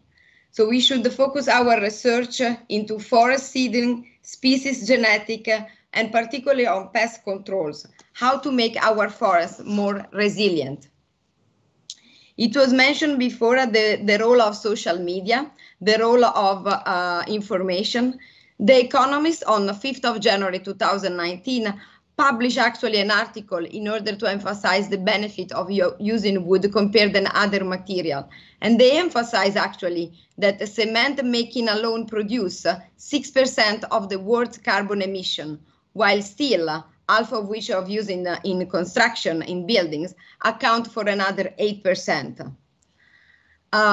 Very recently, also the president of the European Commission has actually emphasized that using wood in building may actually turn the construction sector from a carbon source into a carbon sink.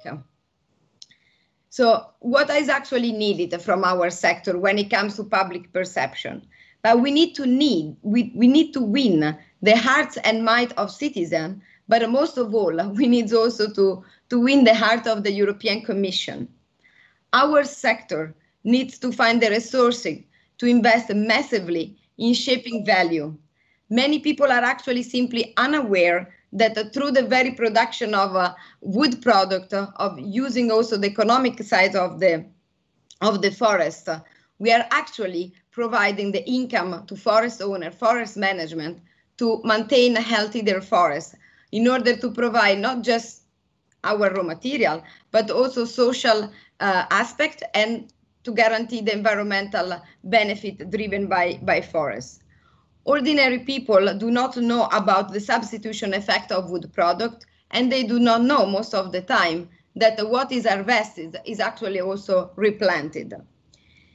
So to summarize, we need to engage in this communication campaign, both at the European and national level, but also we need to maximize our communication to the European Commission in order to emphasize the role of the timber industry in the Green Deal, in achieving the Green Deal objective.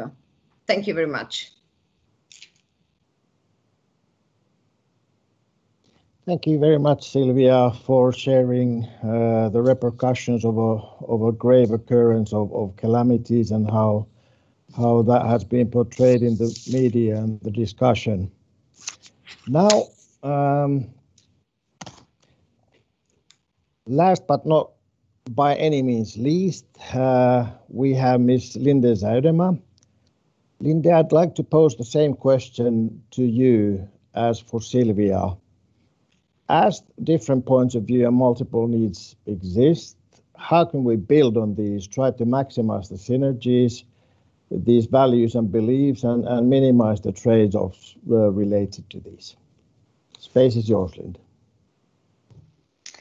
Yes, thank you very much, and thank you very much for the invitation today. I've been following the inputs all of this morning, and this is really an interesting kind of meta subject in the sector and issue that we're all working on. Just some preliminary thoughts before I respond to that question. FERN is an organization, as a lot of the participants will know, that focuses on EU policies relating forests. I have myself been working on bioenergy and bioeconomy issues in the past years in that context.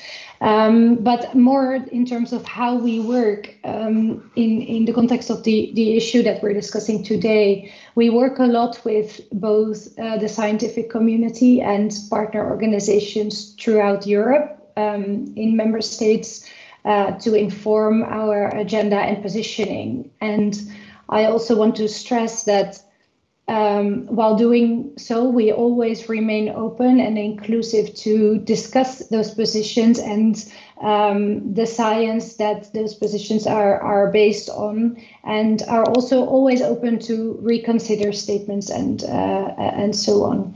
So we are very conscious of how we can ensure a dialogue that is on shaping policies that are really based on science and the data available to us.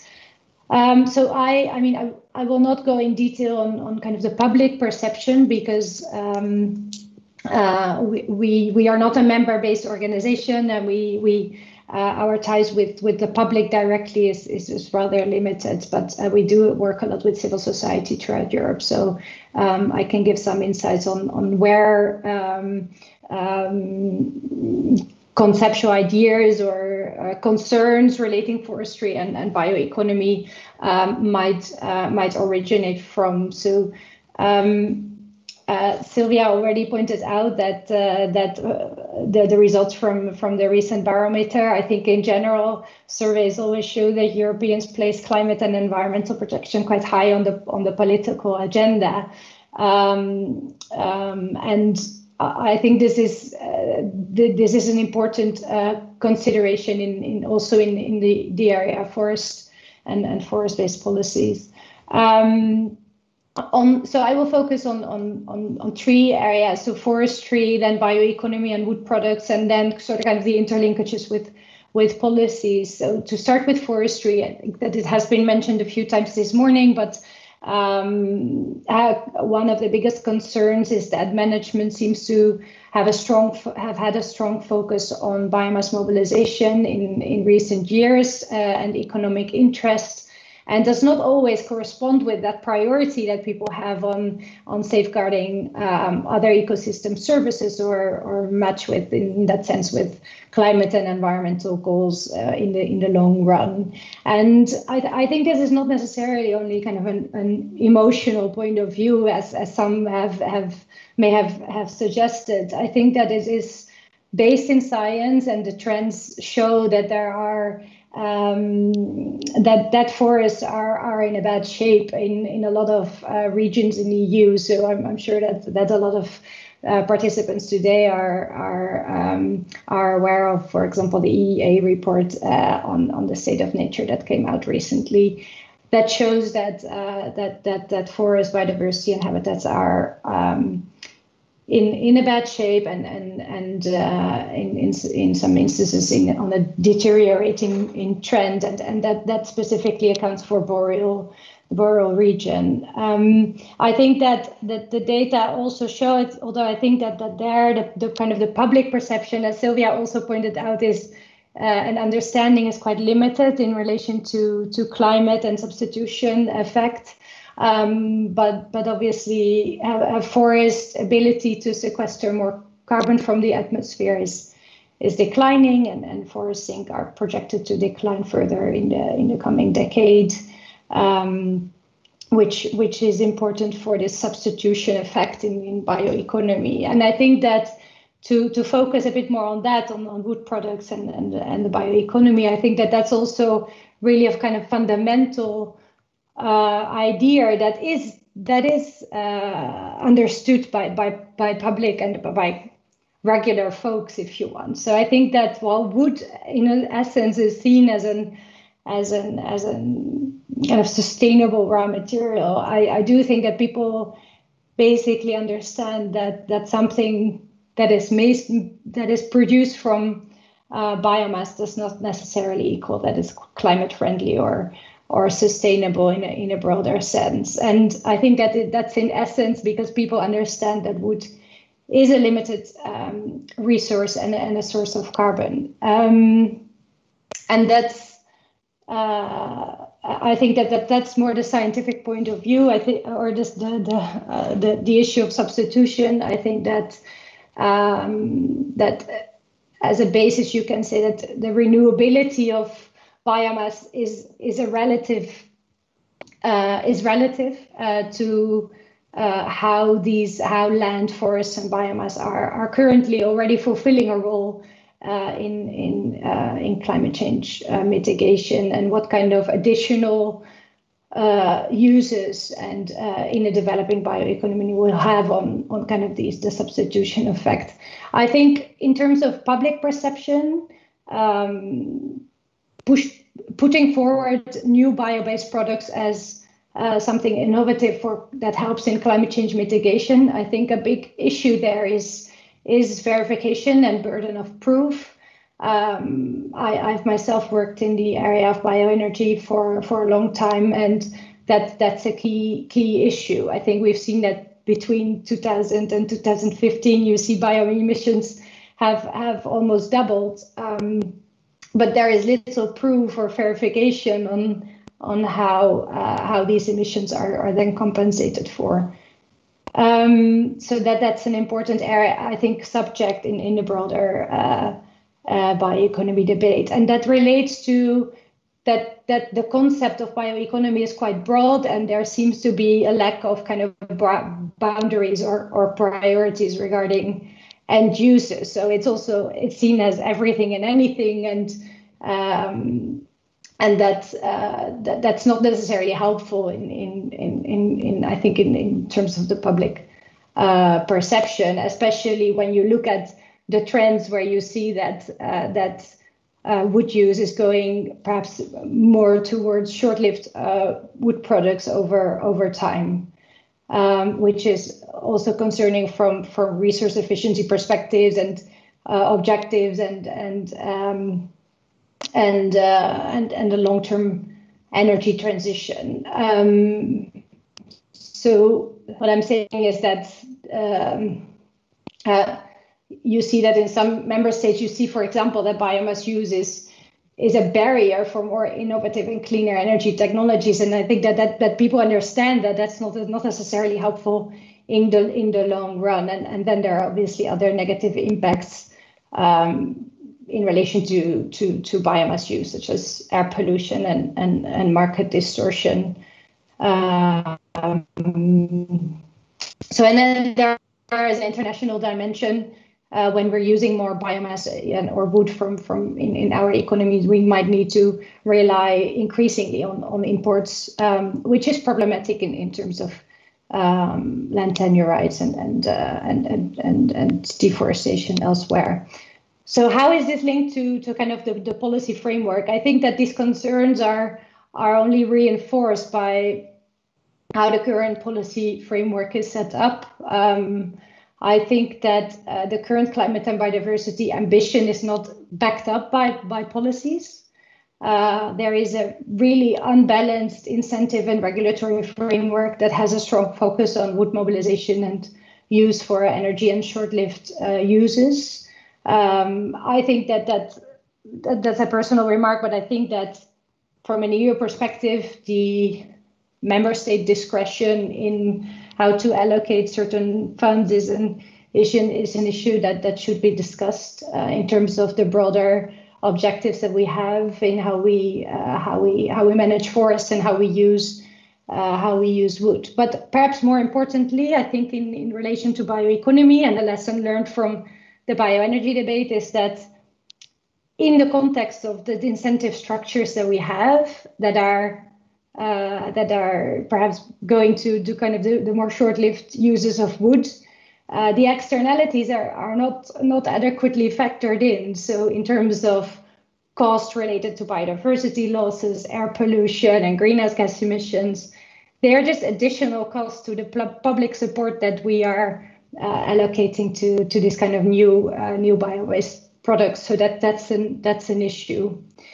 So these are just some factors that I think that will have an effect, or that do have an effect on public perception. I'm from the Netherlands, and we have had a long debate in recent years on the use of wood for energy, and these relate to all of these elements that I've tried to reflect on. So I'll leave it here, and thank you so much for the invitation. Thank you very much, Linde. A very, very thought-provoking talk. I think we have a load of questions waiting for us from both the journalists and the audience. So I'll just wrap up real soon. We heard Göran say that scientists shouldn't claim authority where they aren't one, and they're advocates of certain theories and for ways of investigating issues, and then that the scientists are mindful of what their position and what their authority is in moving minds. And then to the interest organization discussion, there were big, as these are big questions, and we went partly to the policy side of things, but I heard in all of these speeches the need for collaboration and openness for dialogue and open and readiness to reconsider points and a call for factual dialogue and because these issues are, as Tom already pointed out, that the tree and forest related issues are easily quite emotional, and the discussion is very broad, so we have to be mindful on how to balance the emotion and the factual evidence. With these, I will now turn.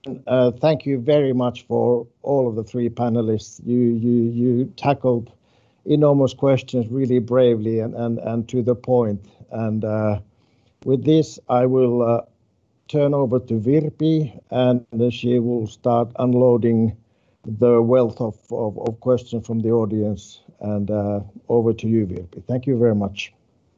Thank you. Thank you so much, Kai, and the panelists for your perfect discussion. Also, you have elevated the discussion in the chat, and before taking the questions from the chat, we'll take one question from the media. There will come Borut Tavčar. He is specialized journalist in environment, energy and mobility at DLO. And he's going to ask one question. Bob Berwin, who was going to ask one question too, he has some technical issues, so he's not being there, but we have then more time for questions from the audience. But now, please welcome Borut Tavčar. Thank you for the word. Can you hear me? Yeah. I'm from Slovenia. We're like 60% under forest, and our forestry is dominated by climate change, I think. So bark beetles, hail and spruce is almost doomed in our country. So how to cope with that? Because studies say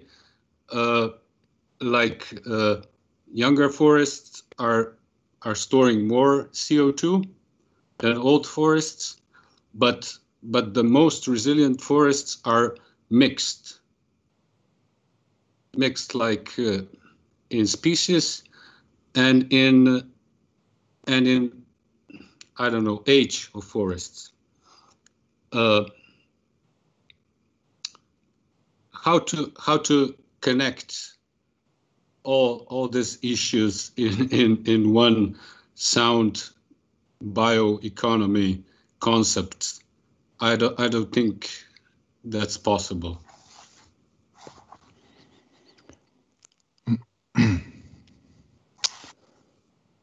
Was it directed to someone specific, or are we entering on free will.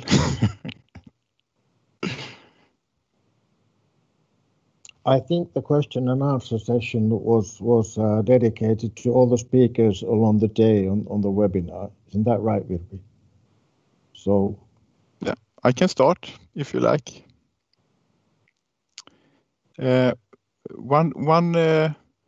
Just for clarification also of the question, I understood that you said that young forests are storing more carbon, but at the other hand, you have resilience maybe from a mixed forest in terms of species and age structure and so on. But I think when it comes to carbon storage, it's also a good example of where we scientists are all too often unclear what we talk about. So we can talk about carbon storage as a process going on all the time, and then, as you say, young forests are growing faster, so therefore also assimilate more carbon per year.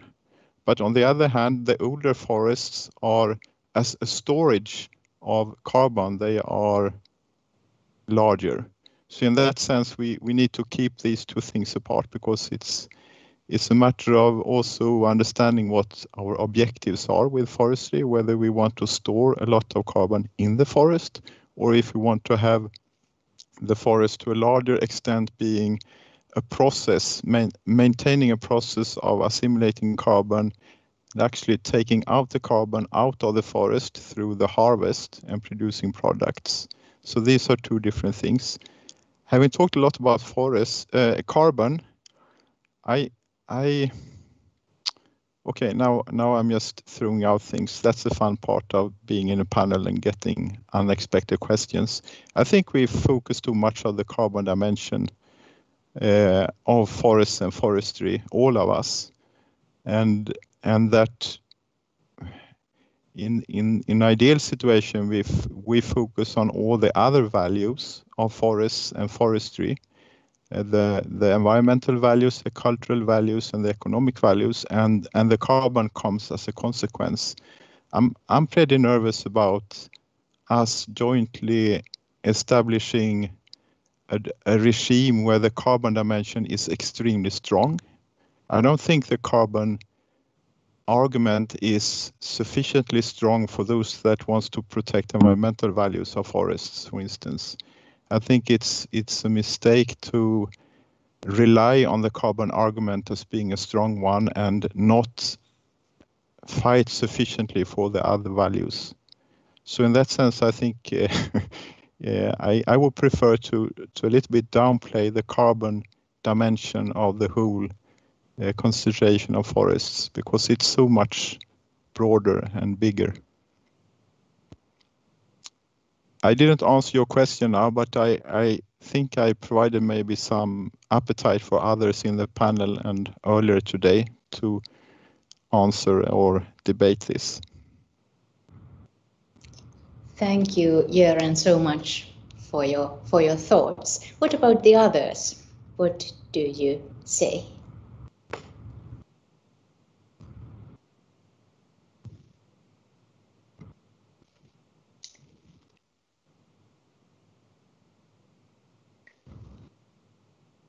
Linde. I'm happy to comment. I think I have the idea that Sylvia's frozen, but let's. I think, relating to the question, I think from our perspective as Fern, we are very happy to see that forests are higher on the political agenda. The recognition that forests need to, in Timmermans' words, step up in terms of their role in climate change mitigation. But I would agree that the effect, the issue of resilience is key in this debate, and that really relates to the question how we can ensure that forests are basically managed more with the objective to also improve their resilience over time. I think to respond to an earlier question about the need for collaboration and inclusive dialogue and the relevance of science, I think that there are several things that I wanted to mention still. So one is that I think that from Fern's perspective, there is a need for a open discussion that is based in the idea of having in mind the political objectives and the crisis, both on the climate and biodiversity side. In that sense, I tend to disagree with the previous speaker on the aspect of carbon, because I think that it's not only the carbon issue that makes a difference in forest management as such, but also in wood products and prioritization on that side. So maybe I've misunderstood, but I think that the carbon aspect remains one of the issues to take into consideration. But all in all, I think that science should remain a key issue, or driving factor into the policy debate. The question is how you connect it, because regulation and regulatory options to consider. There are obviously a lot of other things to take into consideration. How what kind of effect different types of regulations have on whether it's forest management or the use of wood in a forest-based sector, and so on. So I think those are important. Maybe as a final remark, I think that we will remain having a discussion about forests and the forestry sector with a lot of stakeholders that come at the debate from a different interest and thus have different kind of paradigms in how they frame certain issues. I think that will remain the case. The only thing you can do is also be considerate of that and try to ensure that you have that you see common ground on certain issues going forward. Thank you.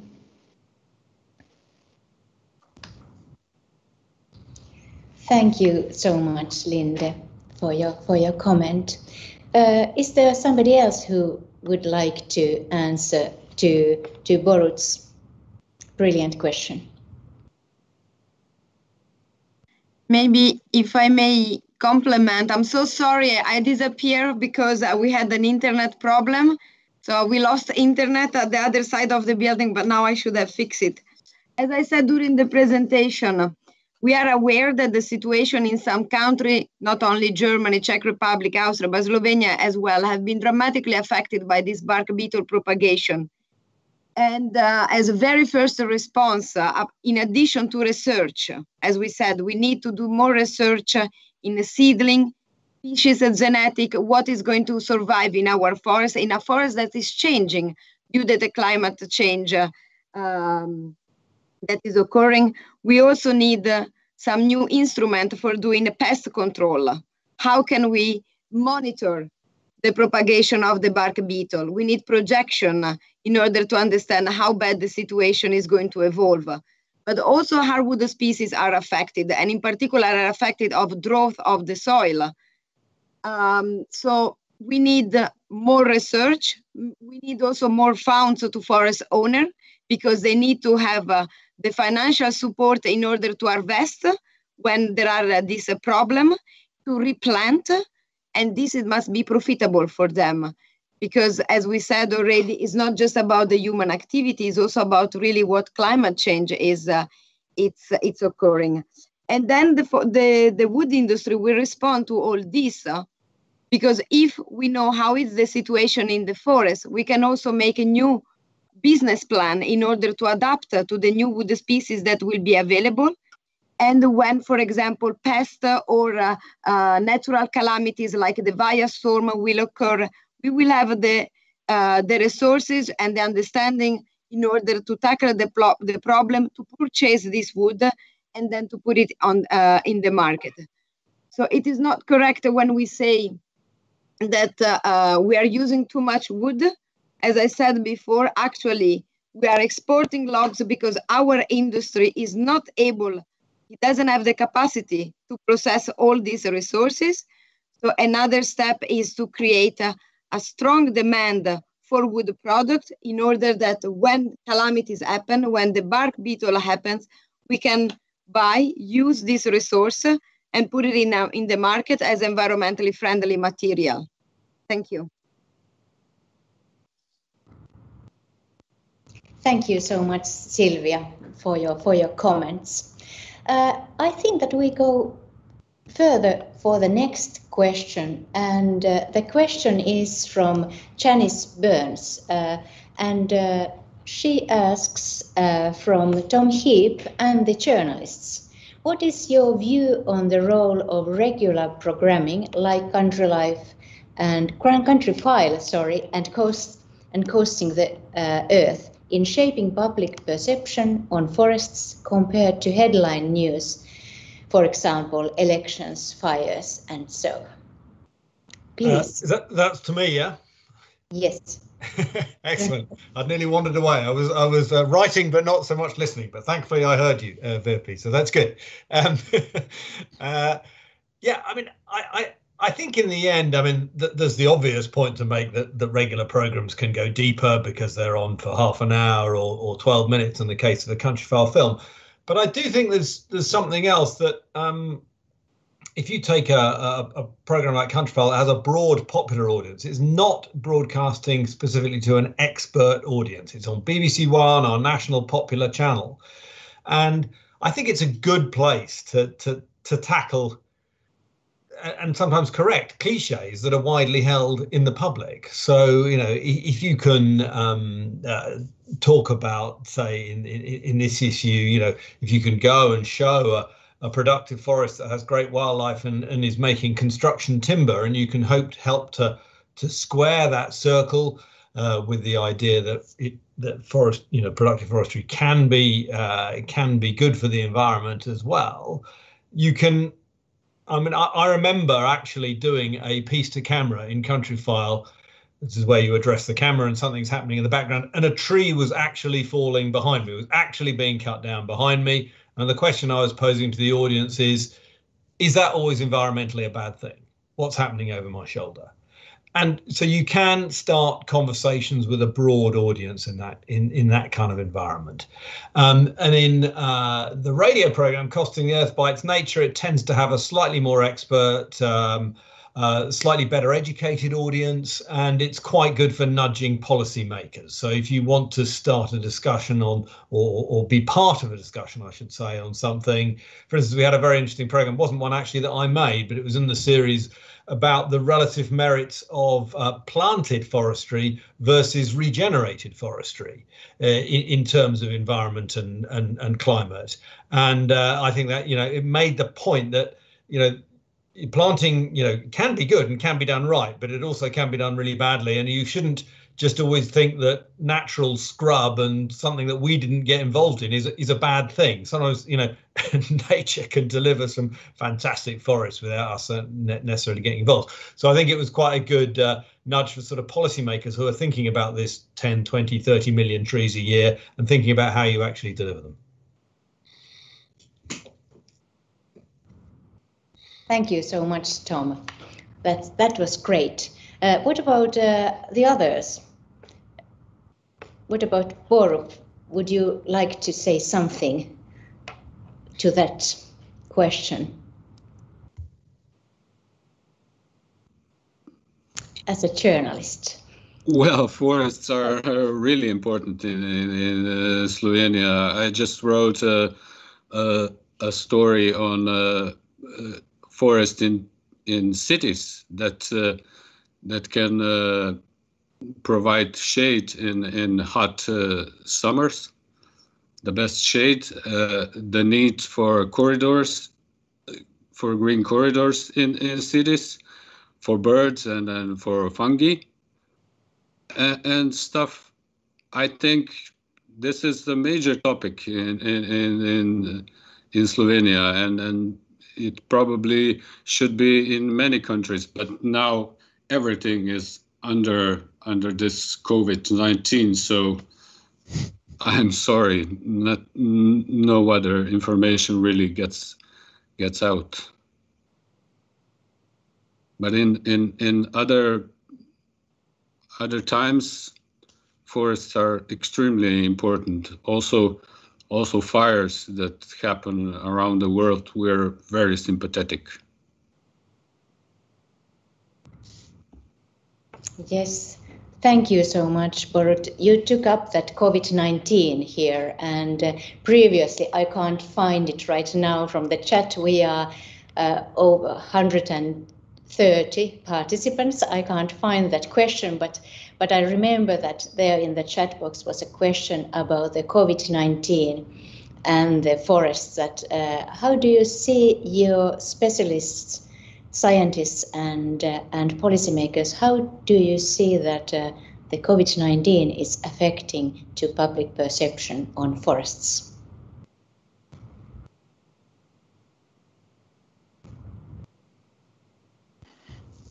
Who wants to take that?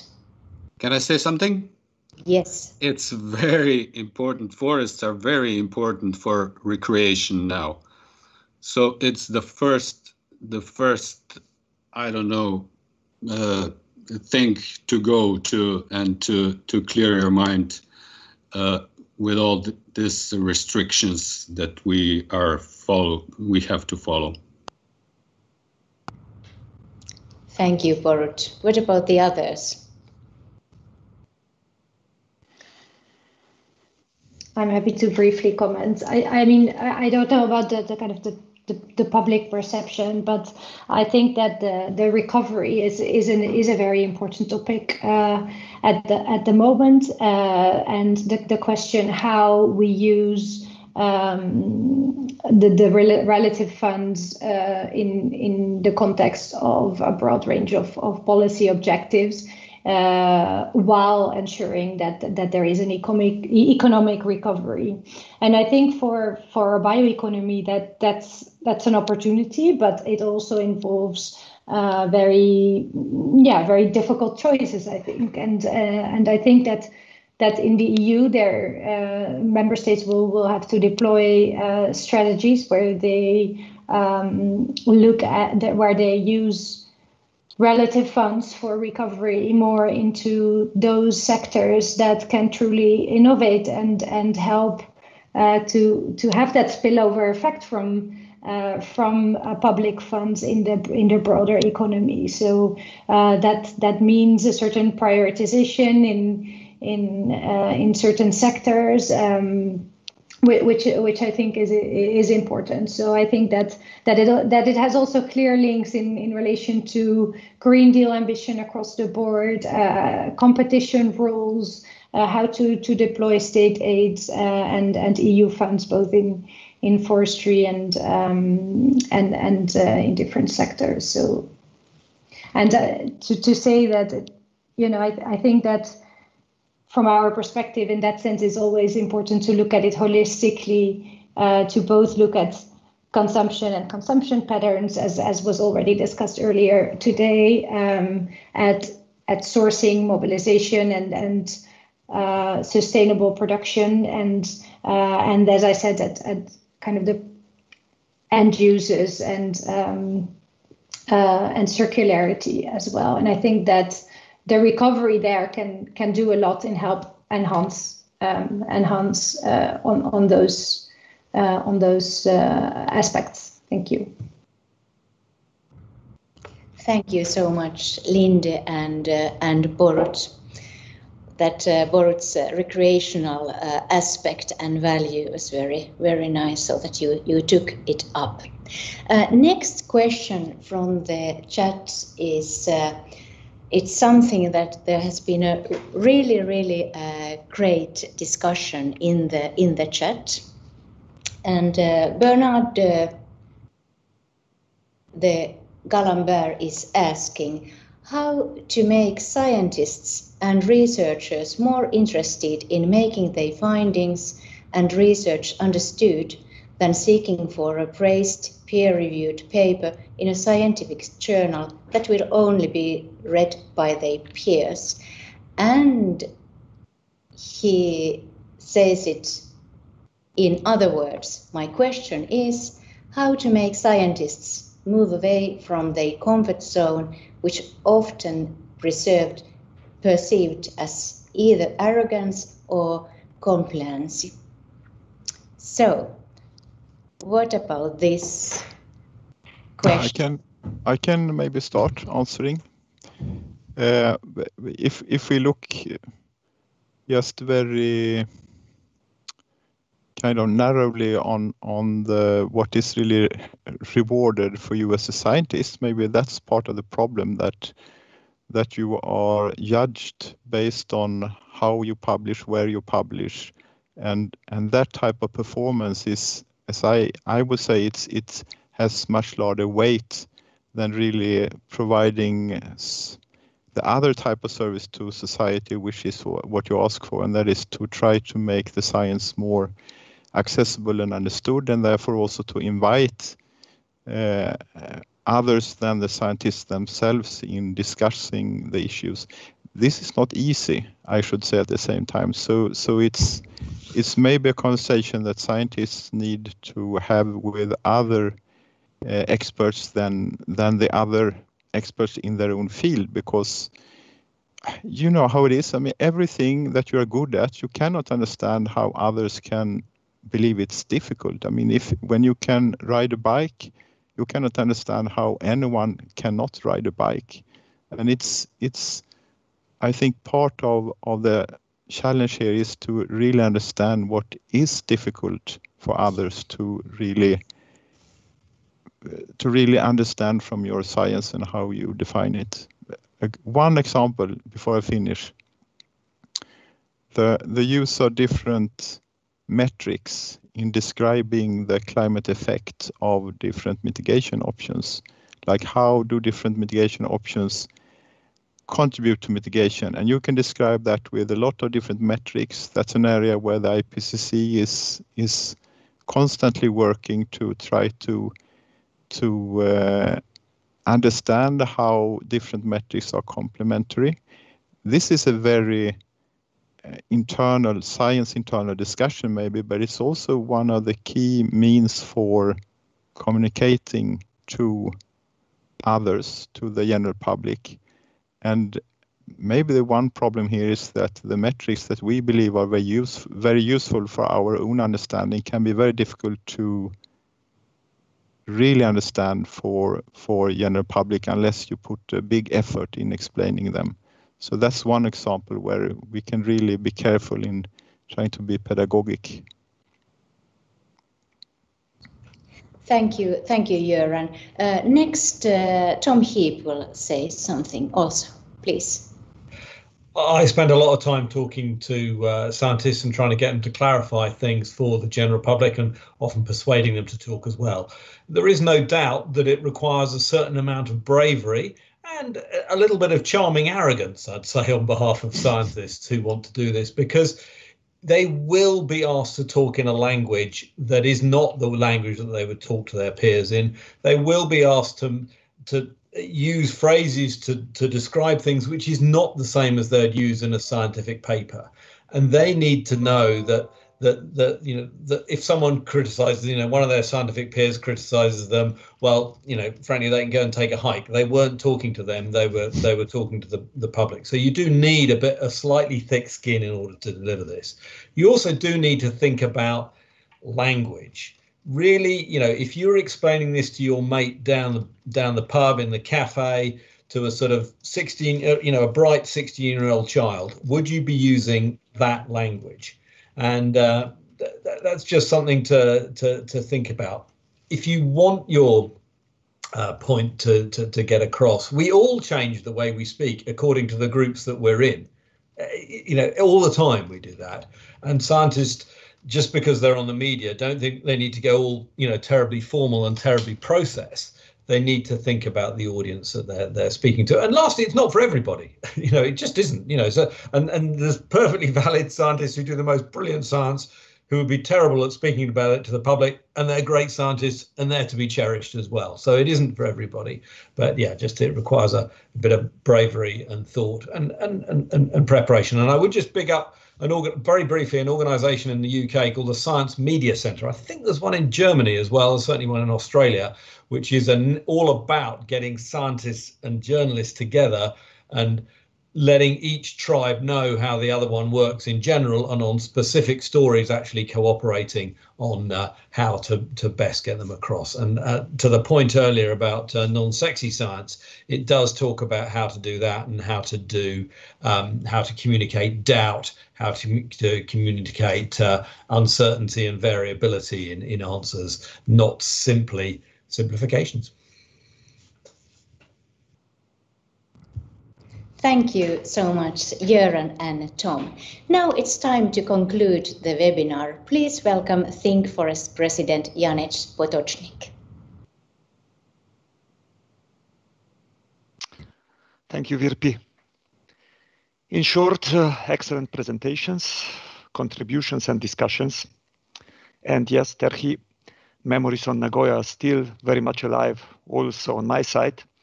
Nice days when our beliefs in multilateralism after Copenhagen failure were revived again. Before focusing on substance, and since we have heard the word IPCC and IPBS so many times in this webinar, and since I'm co-chairing another sister UN-related science policy interface, International Resource Panel, I would advise you to look also at our work too. We are focusing on natural resource management, and natural resources are actually the bridge between the economy and competitiveness on the one hand, and climate change, biodiversity loss, pollution, and health implications on the other. And without addressing the drivers and pressures leading to climate change and biodiversity loss, we will simply not solve the problems. But let me now try to draw some conclusions based on the excellent study presentation and other inputs from the colleagues. Not an easy thing to do. I have divided conclusions in two groups. One, which are more general, valid for all the areas linked to sustainability efforts and perceptions, and others, more forest and bioeconomy specific. First, about the general ones, which are not only linked to forests, but also to forestry and bioeconomy.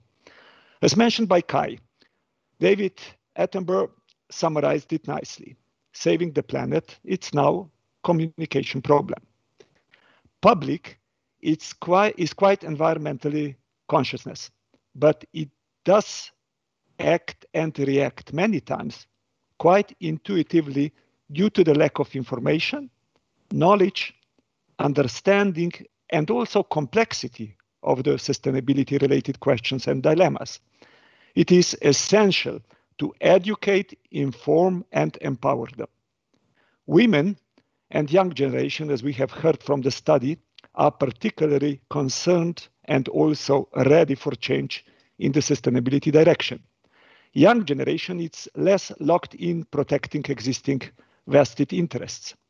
Many in my generation are satisfied only if we own a comfortable house and a big car, while youngsters are already happy by sharing a warm place to stay and be mobile. They are also very digitally literate, which leads me to the next point.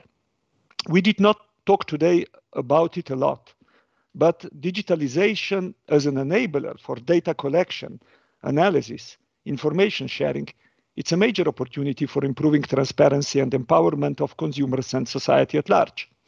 This was not possible just a few decades ago, and its potentially should really be fully seized.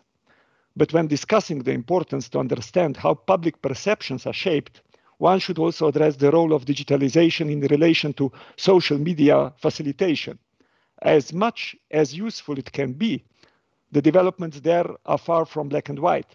It can rapidly and effectively spread also disinformation, generate perceptions that increase the tensions within the society, and feed on acting instantly rather than calmly weighting things and different perspectives. We have evidence that even governments use systematically social media to generate perceptions that are in line with their interests. We would certainly need to minimize such impacts, create more patient social media culture to understand and value different perspectives. This is, of course, relevant also when discussing and shaping the perceptions we create about forests, forestry, and bioeconomy. If we draw the lesson from the compass mentioned in my opening, linked to economic ecosystem, one thing is clear. Economic ecosystems are interlinked like ecosystems in nature. Forests do not function in isolation from other environmental ecosystems, as well as bioeconomy does not function in isolation from other economic areas. Forests are connected and related, for example, to water and air systems, to biodiversity and climate challenges, and I could continue. And bioeconomy, it's connected to all the areas providing human needs, from nutrition, housing, mobility, and other consumer needs, as well as to those enabling them, energy, materials, and innovation, digitalization. While some natural ecosystems are indeed more local than others, this does not change the fact that they are interrelated, which should be also taken into account when we create policies and governance solutions to effectively address challenges we face. And finally, from this general group, any technical, social, economic, and environmental performance of existing and future innovations, as well as tracking their development through sustainability assessments, should be transparent and well communicated in advance. This is valid for all innovation-related questions, to anything new and unknown. Any investment in trust building in advance, as substantial as it would be, is insignificant comparing to the investments needed if something would go wrong or would be at least perceived as being harmful and dangerous. Now, finally, a few conclusions which are more forest and bioeconomy specific, but some, of course, also still generally valid. Countries are not equally covered by forests, and also perceptions of public to forest, forestry, and bioeconomy related questions naturally differ. While in principle, sustainability approach to forest is valid and should be respected everywhere, these differences should be taken into account, in particular when we want to address public perceptions. This should be an important part of the education, communication, and empowerment strategy. The point of departure, as mentioned by Tom, is trees are universally loved. This empathetic relationship provides remarkable public unity. The narrative of conversation is very strong in a majority of countries. And from the study, we have learned that people prefer mixed forests, as mentioned by Leah, not a surprise. Also due to that, a precondition for the bioeconomy to be acceptable for public is that it is sustainable and contributing to sustainability efforts. This does not happen automatically. Biofuels and biochemicals are not supported by public, as we have heard. The impact on climate change is questionable. And economic benefits of forest, as mentioned by Sylvia, are also not recognized by public.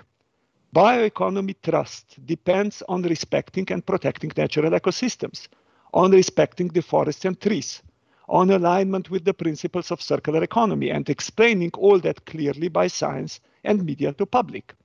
As explained by Linde, the perceptions are many times not corresponding to the reality. It is not easy to explain and understand the substitution effect, for example. Product information, for example, wood origin and health-related information, are important and should be included in sector communication about products. Transparency, empowering consumers and building trust is essential. Product passport initiative, which is currently in development in European Commission, is an important opportunity worth seizing also in the context of wood-related products. As mentioned by Christopher, an important question is also, is the fact that trees are universally loved reaching also the political arena? One of the lessons learned from COVID crisis, and one that could be already learned also from climate and biodiversity crisis, is that in search for sustainability, policy making in the future will need to be more science-based. This would not only raise the responsibility level of policies, the fact that scientists are more trusted by public than politicians could also improve the trust in policy making. But we have heard also that cohesion and coherence of science is also important and should improve. Scientists are too often unclear what they talk about, and the trust scientists possess increase also their responsibility, which was so well and clearly explained by Joran. International science policy interfaces like IPPC, IPBS, and IRP are creating a critical level of science and an important contribution in this respect. From my experiences based on the work with IRP, I would just add that it's not automatic that those possessing the knowledge are also best equipped for sharing it with media and public, but also with policymakers, which, by the way, we didn't talk a lot about that. This needs a lot of careful crafting, work, and understanding. Simple, useful, understandable communication is far from easy. It is not easy to move from the scientific comfort zone to the zone of charming arrogance, as you have heard. Important skills are needed, but it is essential. So, dear friends, today's webinar has not solved all the challenges we face in this respect, but it has clearly contributed to better understanding them. I hope you have enjoyed it and that you will join also next time when we will be discussing forestry, bioeconomy related issues. Stay trustable friends of European Forest Institute and ThinkForest. Thank you for your attention, stay safe, and again back to Virpi. Thank you so much, Janez, for your concluding remarks. Thank you all the participants for your very active participation, for the excellent speakers, for your great talks and discussions. Now it's time to say goodbye. So take care, keep safe, and we'll meet again, and hopefully soon in person. Have a nice day.